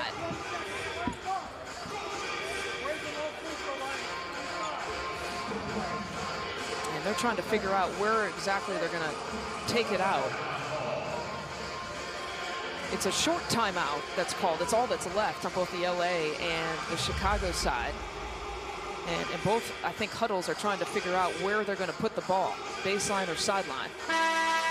Los Angeles doing a really good job defensively, trying to cut off the head of the snake for Chicago, that being Courtney Vandersloot, just not letting her catch it at all, denying the ball as much as possible. Sykes does a great job at using her length and speed to try to deny those types of situations.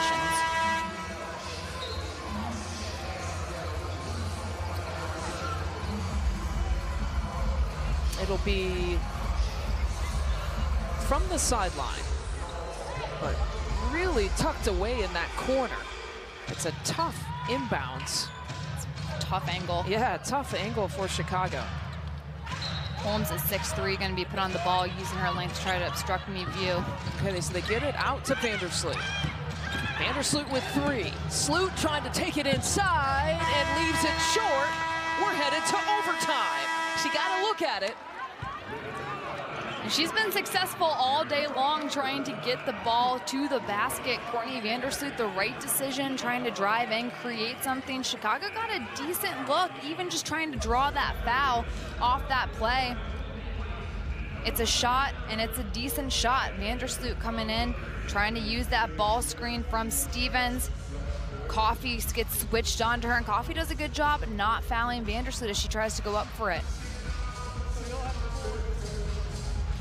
A decent shot for Chicago with 6 seconds left at that weird angle sideline out of bounds. Last overtime game for Chicago, September 6th of 2019 at Connecticut.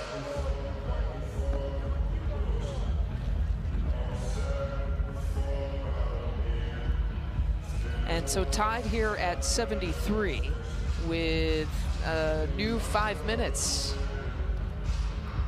on the reset. And LA rallying there in the fourth quarter, 22-16, outscoring them by 6 in that fourth quarter. So what are you going to look for here in the initial stages of overtime?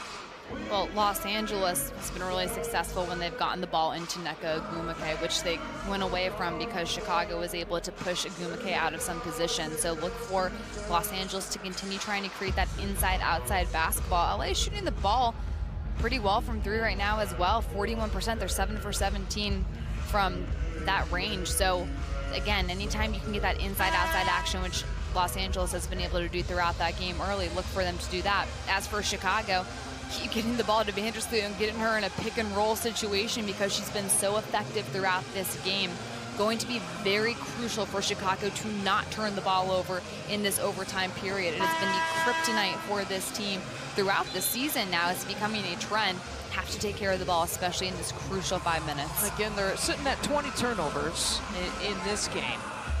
And that's what they average. I mentioned that's last in the league, but keep in mind, you know, they're a team that's had to bounce between different lineups, different rotations. They have 3 all-star players not playing for them right now, 3 starters in terms of Stephanie Dolson trying to qualify for the 3-on-3 Olympic basketball team.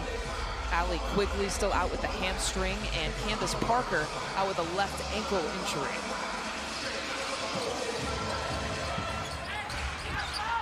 You know, you got to talk for a long time when you rust out all those injuries. Missing a lot of points, a lot of leadership, and a lot of production with those 3 players out. So the first possession going to Chicago. LA and Chicago both now have gained another full time out to begin this overtime session as Copper is well off the mark and a shot clock violation.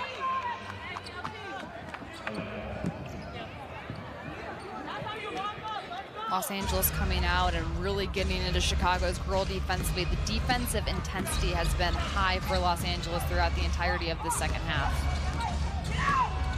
So 21 turnovers now for the Sky, and here is LA's turn. Coffey has played some important minutes down the stretch in the fourth quarter and starts the overtime session for LA. Coffey's been effective offensively, but also her defensive game has been really on point for Los Angeles. And Hebert turning, spinning, and firing for 2. Hebert with a size advantage down low at 6'4", going against Mia Coffey. able to just do a quick little post move, finish at the rim. 12 points. She's got 5 rebounds, has only missed 1 shot. Nneka with the offhand that time, off the heel.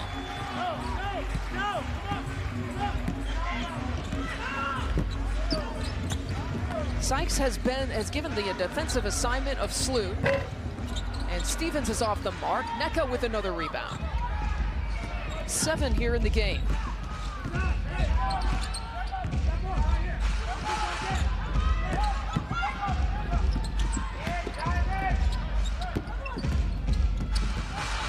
Wheeler with that hesitation, and it drops in to tie it at 75. Wheeler stays with it, coming off the screen. Copper tries to go over, still gets caught on the screen, and then a late hedge comes out for Chicago, and Wheeler's able to finish. Huge points in the paint production from both sides. 32 for LA to 38 for the Sky. The no look, working it around. Copper had a big 3 towards the tail end of the 4th quarter, but not that time.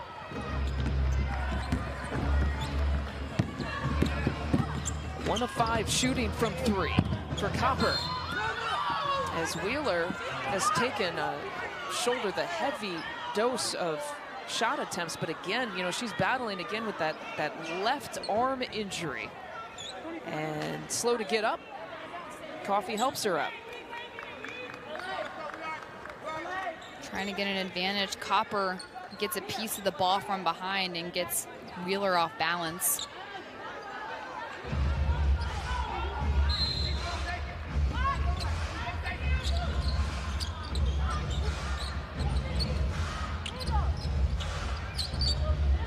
Off to Wheeler.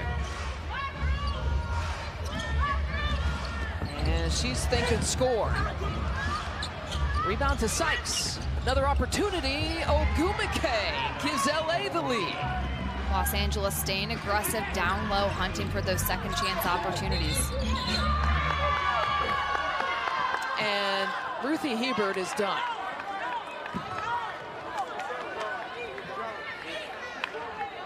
Getting called for that moving screen. Last possession. If she's not, well, hold on. But the moving screen call was on Ruthie Hebert. Instead, they said the turnover of Courtney Vandersloot. So Hebert stays in. And Coffee for 3. And now it's a 5-point LA advantage. Massive bucket for Los Angeles. Coffee has been money from three-point land. Have to get a hand up in her face.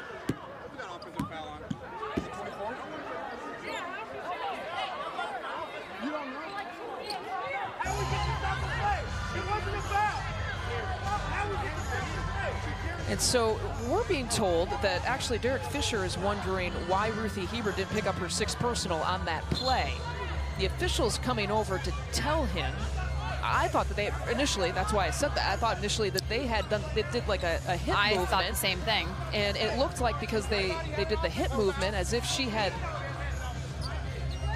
stuck herself out there a little bit too much for the offensive foul, trying to set the screen, but instead they called a turnover on Courtney Vandersloot on that play. And it's a play that is not reviewable, so we play on as Sloot hits the 3-point shot. A Sloot seal of delivery when Chicago needs it most. Talk about coming in clutch.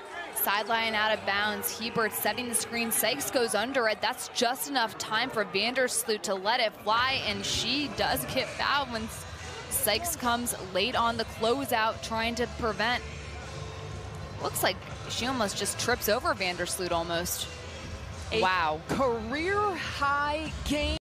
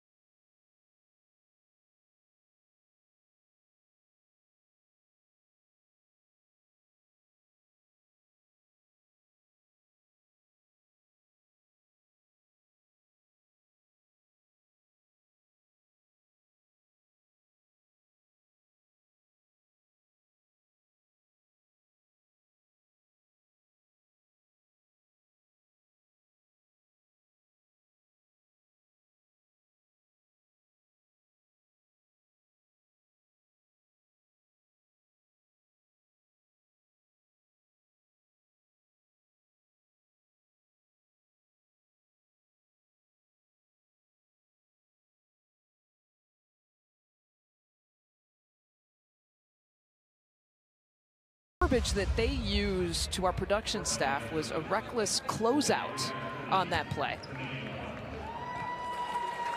And so this is significant because an opportunity here to tie it, because she had the one for the foul committed, and now Chicago can take the advantage.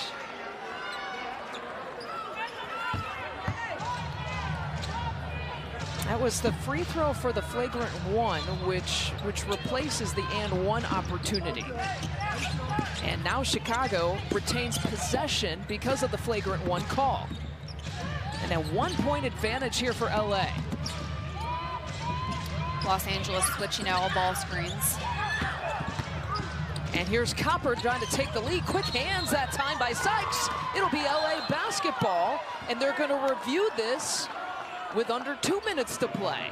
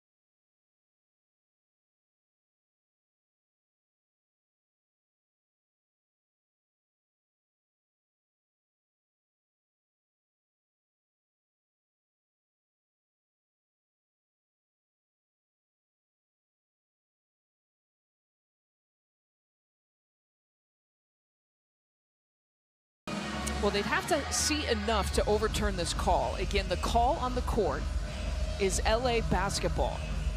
So they need to see enough. These officials, as you mentioned, they've spent a lot of time over there in that corner there looking at the monitor. Right now, Tierra Cruz and Michael Price are the officials taking a look at this, and they're looking at some of the same angles that we're showing you right now. They need enough on some of those angles to be able to overturn it.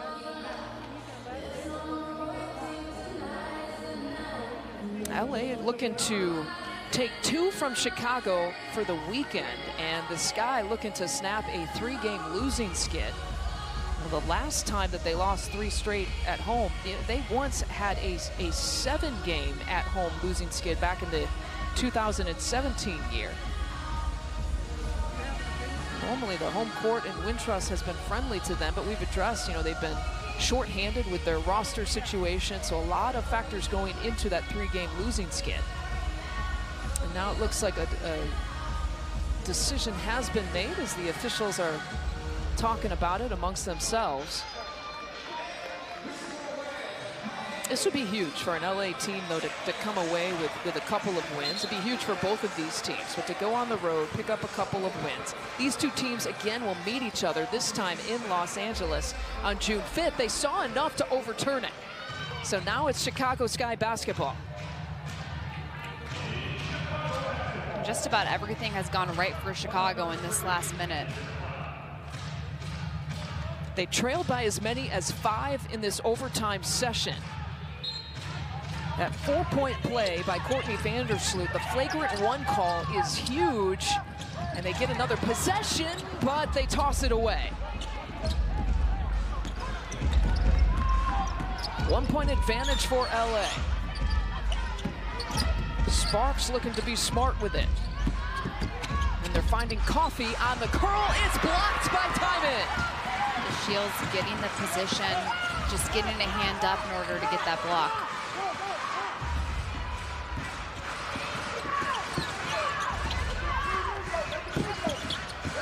Courtney Vandersloot with a career-high night. She gives it up to Diamond. Who's going to take the shot? Here's Hebert with a heave. Stevens with the offensive rebound. That is blocked.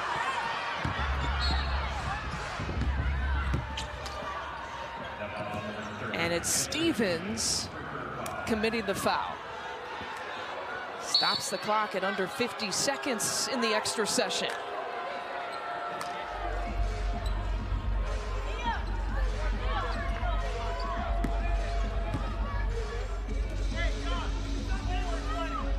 A lot of opportunities for Chicago to get to the bucket or at least get to the foul line this last possession. Los Angeles scrambling. Hebert gets, and Stevens gets hit in the head on that play. And Los Angeles able to come out unscathed and get the ball, and now we'll have the possession coming down here. So Los Angeles calling the timeout and using their full timeout that they got here in the overtime session with under 50 seconds left to play. Defensively, let's focus on that first here for Chicago. What's got to be their #1 area of concern? Well, watch Nneka Ogwumike. She's been somebody that's been able to post up and get really good positioning down low. Nia Coffey, as of the last couple of possessions in this overtime, has also been a player that Los Angeles has looked to go to get some productivity. But watch any type of player like an Erica Wheeler or Sykes trying to get to the basket. Important to not foul here. Try to just play really good defense, stay in front of players.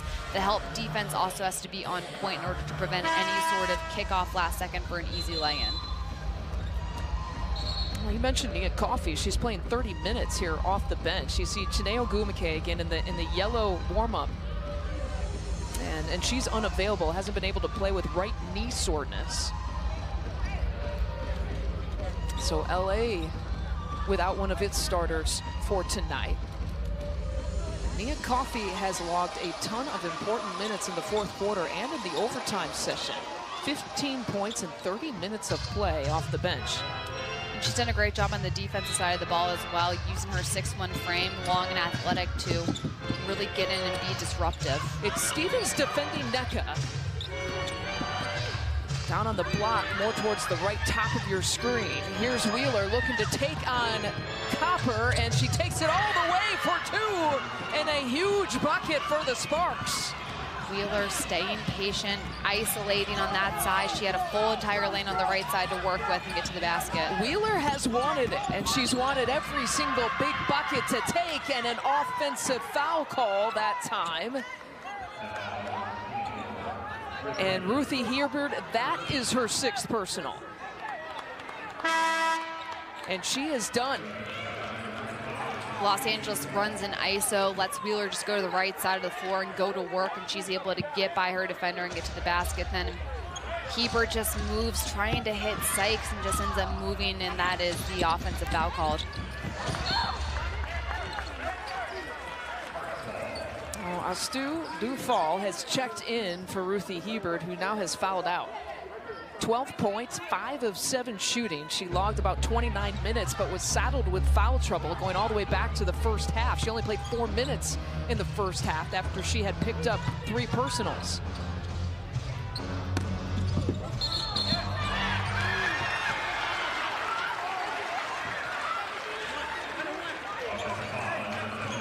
And Erica Wheeler is whistled for the offensive foul that time. And back and forth and we continue to go. A huge mistake, though, for Wheeler. Wheeler just trying to get open, trying to create that separation, ends up pushing Kalia Copper, getting called for the foul. Take a look. She's at Number the top 17. The top of your screen, the top right. You see Kalia Copper in her, and she just throws Copper off of her. It's a complete foul, too. You can't extend your arms and just try to push your opponent like that. It's going to get called an offensive foul like it just did. So you go for a quick 2 here, or you go for a game time 3? Always going for the quick 2. Still a lot of time left. Just come down, get a shot, really good shot. Try to get a drive to the basket as well. And that's an area where drive to the basket and try to get fouled. Somewhere that Chicago's gotten away from trying to get to the foul line as much. keep the ball in Vandersloot's hand and give her a nice screen, or try to get Copper or just Shields an open lane to drive and get that too. So Chicago is used up its last full timeout. Now that being said, if you have a wide open three, take it if it's a good shot, but no need to force a three with this much time left on the clock. As we've addressed, so the three-point shot has not been the strength for Chicago during the season. They're 35% in this game. Now, Courtney Vandersloot has shot with the highest efficiency here tonight at 4 of 6. But as a team, she's hit 4 of their 7. And as a team, they are 7 of 20 going into this possession.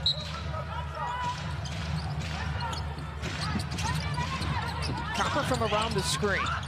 And the shot clock is still in play. Here's Diamond to Shields, looking to take it, and she dribbled it away. Into the hands of LA. They give it out to Sykes, who gives it right back.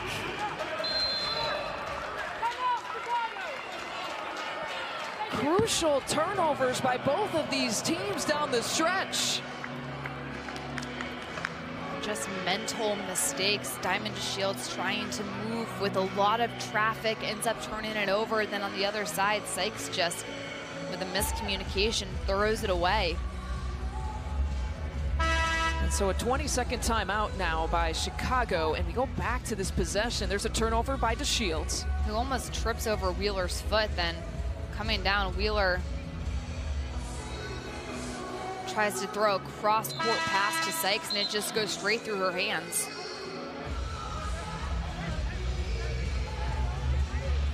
And so now does your answer change about the 2 or the 3? You want to, I think the best way to go about this is, again, getting that quick 2, trying to get a really good high percentage shot unless the 3 is there, but it has to be quick because you have to have enough time to come down, get a foul, and go back. LA has shot about 78% accuracy from the free throw line, if it does come down to that. And Chicago, they get a chance at the free throw line. They haven't missed, 12 for 12 in this game. 12.2 left to play. Chicago trailing by 3. Here's Vandersloot with a career-high 28 points. Gets it out to Tufal to tie it. Off the rim that time, final few seconds. That's the final shot of the game. And LA gets out of here, taking 2 from Chicago. Chicago coming down, trying to go for the 3-point for the tie with 12 seconds. Dufall had a decent look at the basket, but not the player you necessarily would want making that 3-point shot at the end of the game. Yeah, only a 25% 3-point shooter coming into this game. 1 of 4 in the game.